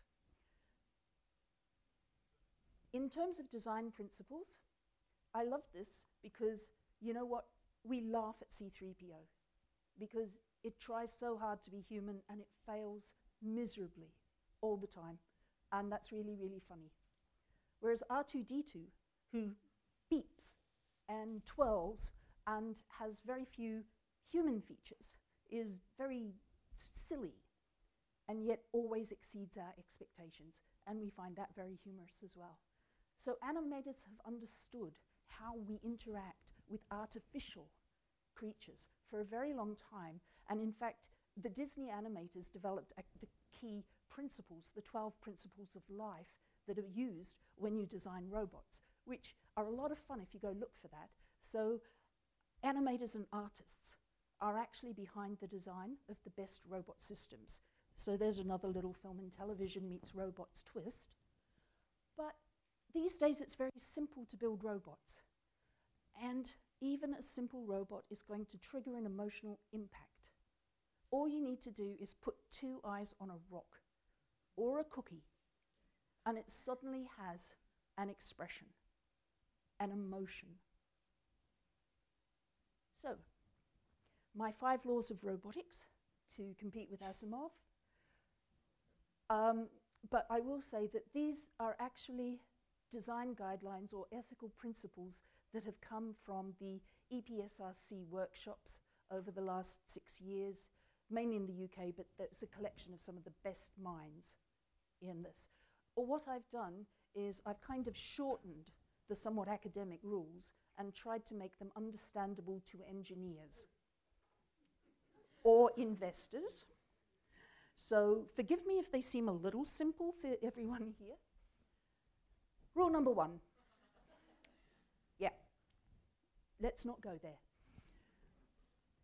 And indeed, you know, there are military systems that are being designed that have no other purpose, but most robotic systems are multi-purposed. Second law, robots should obey the law. Well, there were no traffic laws that could deal with the influx of automobiles in the 20s and 30s. I think it wasn't until sometime in the 20s when the first traffic light intersection was developed. So you did have to create a new set of interactions and rules, and an entire class of jobs came out of this: traffic police, parking restrictions, street design, not to mention mechanics and garages and fuel pump attendants and all of those kind of things. But at the same time, we exist already in a legal framework that is somewhat loose, so that the judicial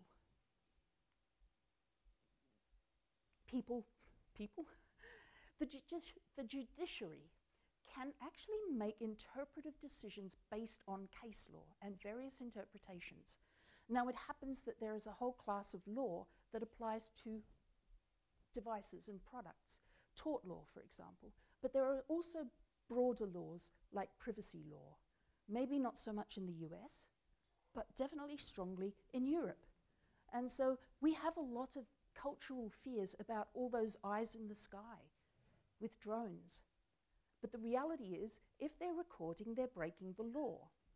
Now, I'll tell you where this gets tricky, and it isn't so much the spread of drone technology, it's actually the fact that all of those voice assistants they have to be on all the time to be able to respond to your voice.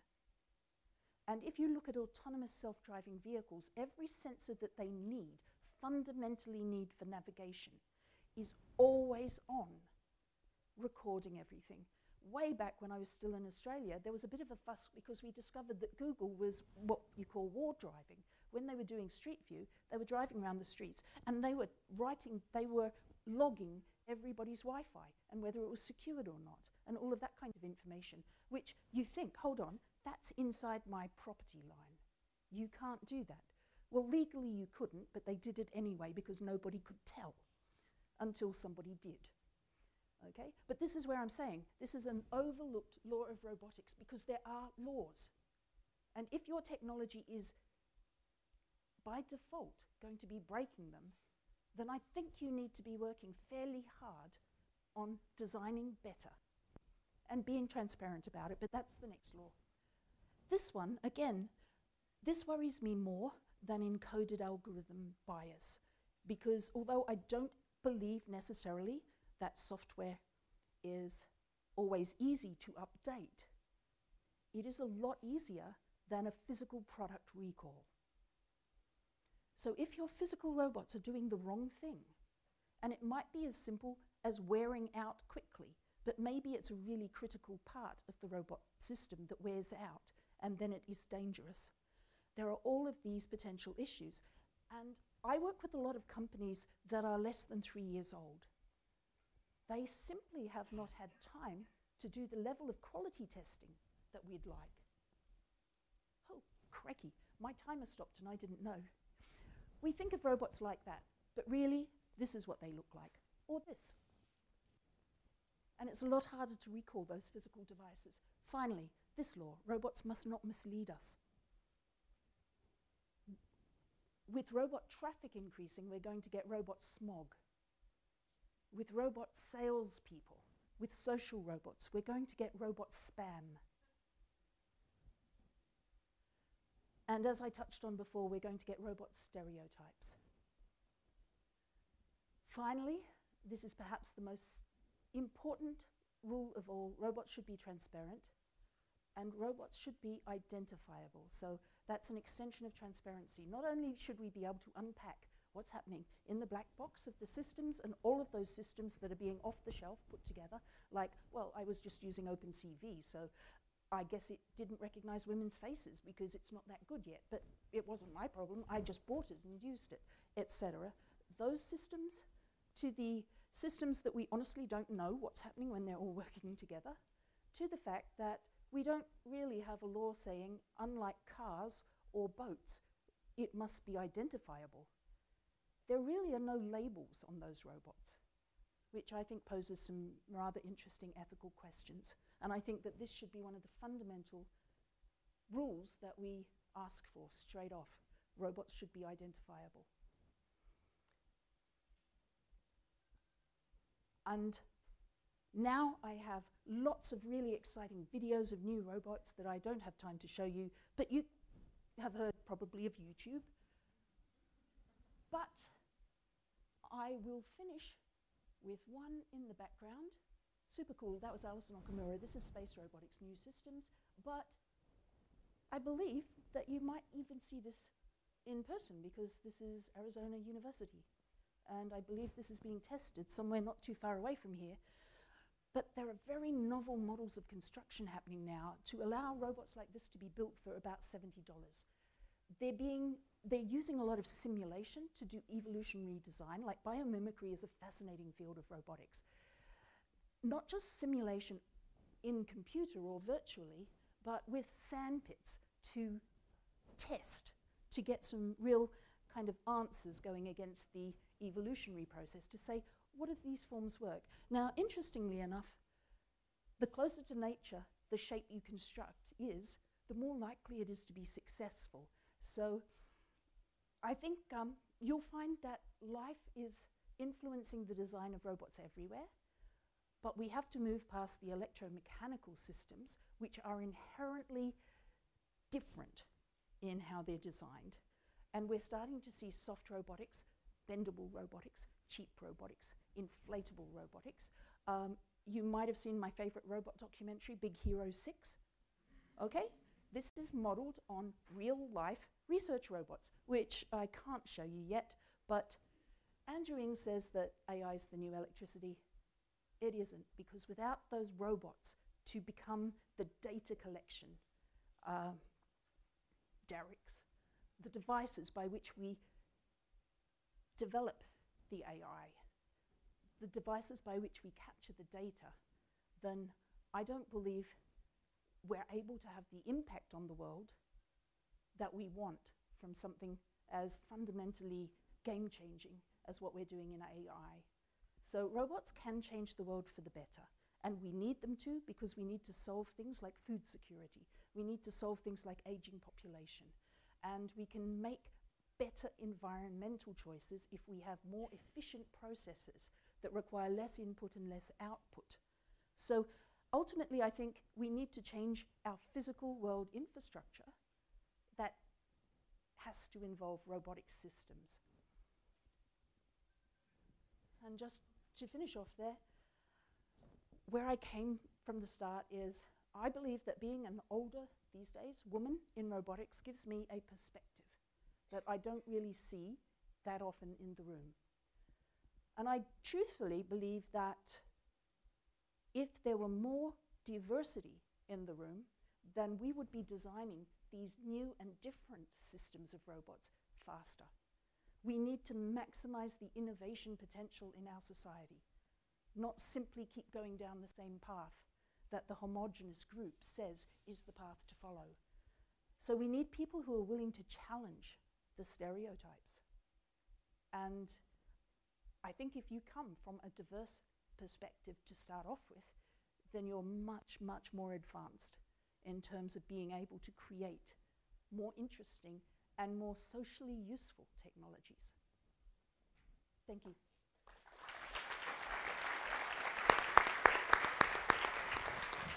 So,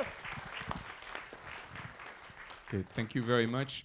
We are running a little behind with the program because the students have to go somewhere else after that. So, but we'll still be able to take a couple of questions at least for the presentation.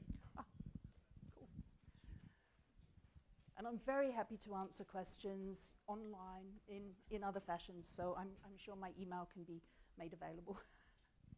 Okay, I just want to say I'm currently studying chemical engineering at ASU. With a focus in K through 12 STEM education with the Grand Challenge Scholars Program. I've got to ask this question to a lot of professors and engineers, but I've never gotten to ask an actual woman engineer. So I wanted to ask, what does the idea of diversity in STEM mean to you? And how can we get more students of diverse backgrounds to pursue STEM? Okay. Pay them and promote them.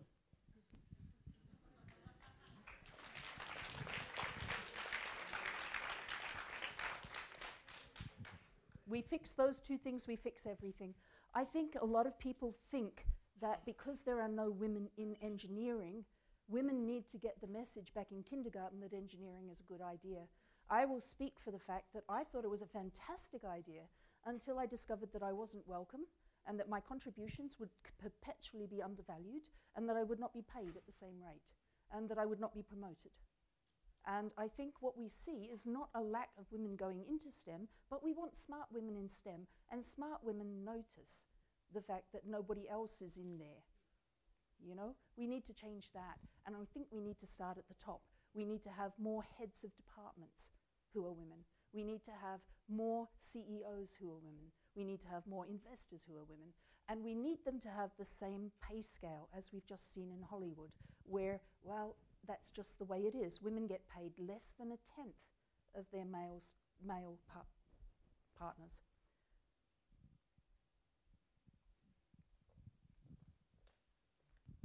Hi. I just want to bring in the second rule that you mentioned, and you said that robots must obey laws. And so I was wondering, what does that mean for the legal responsibility of companies?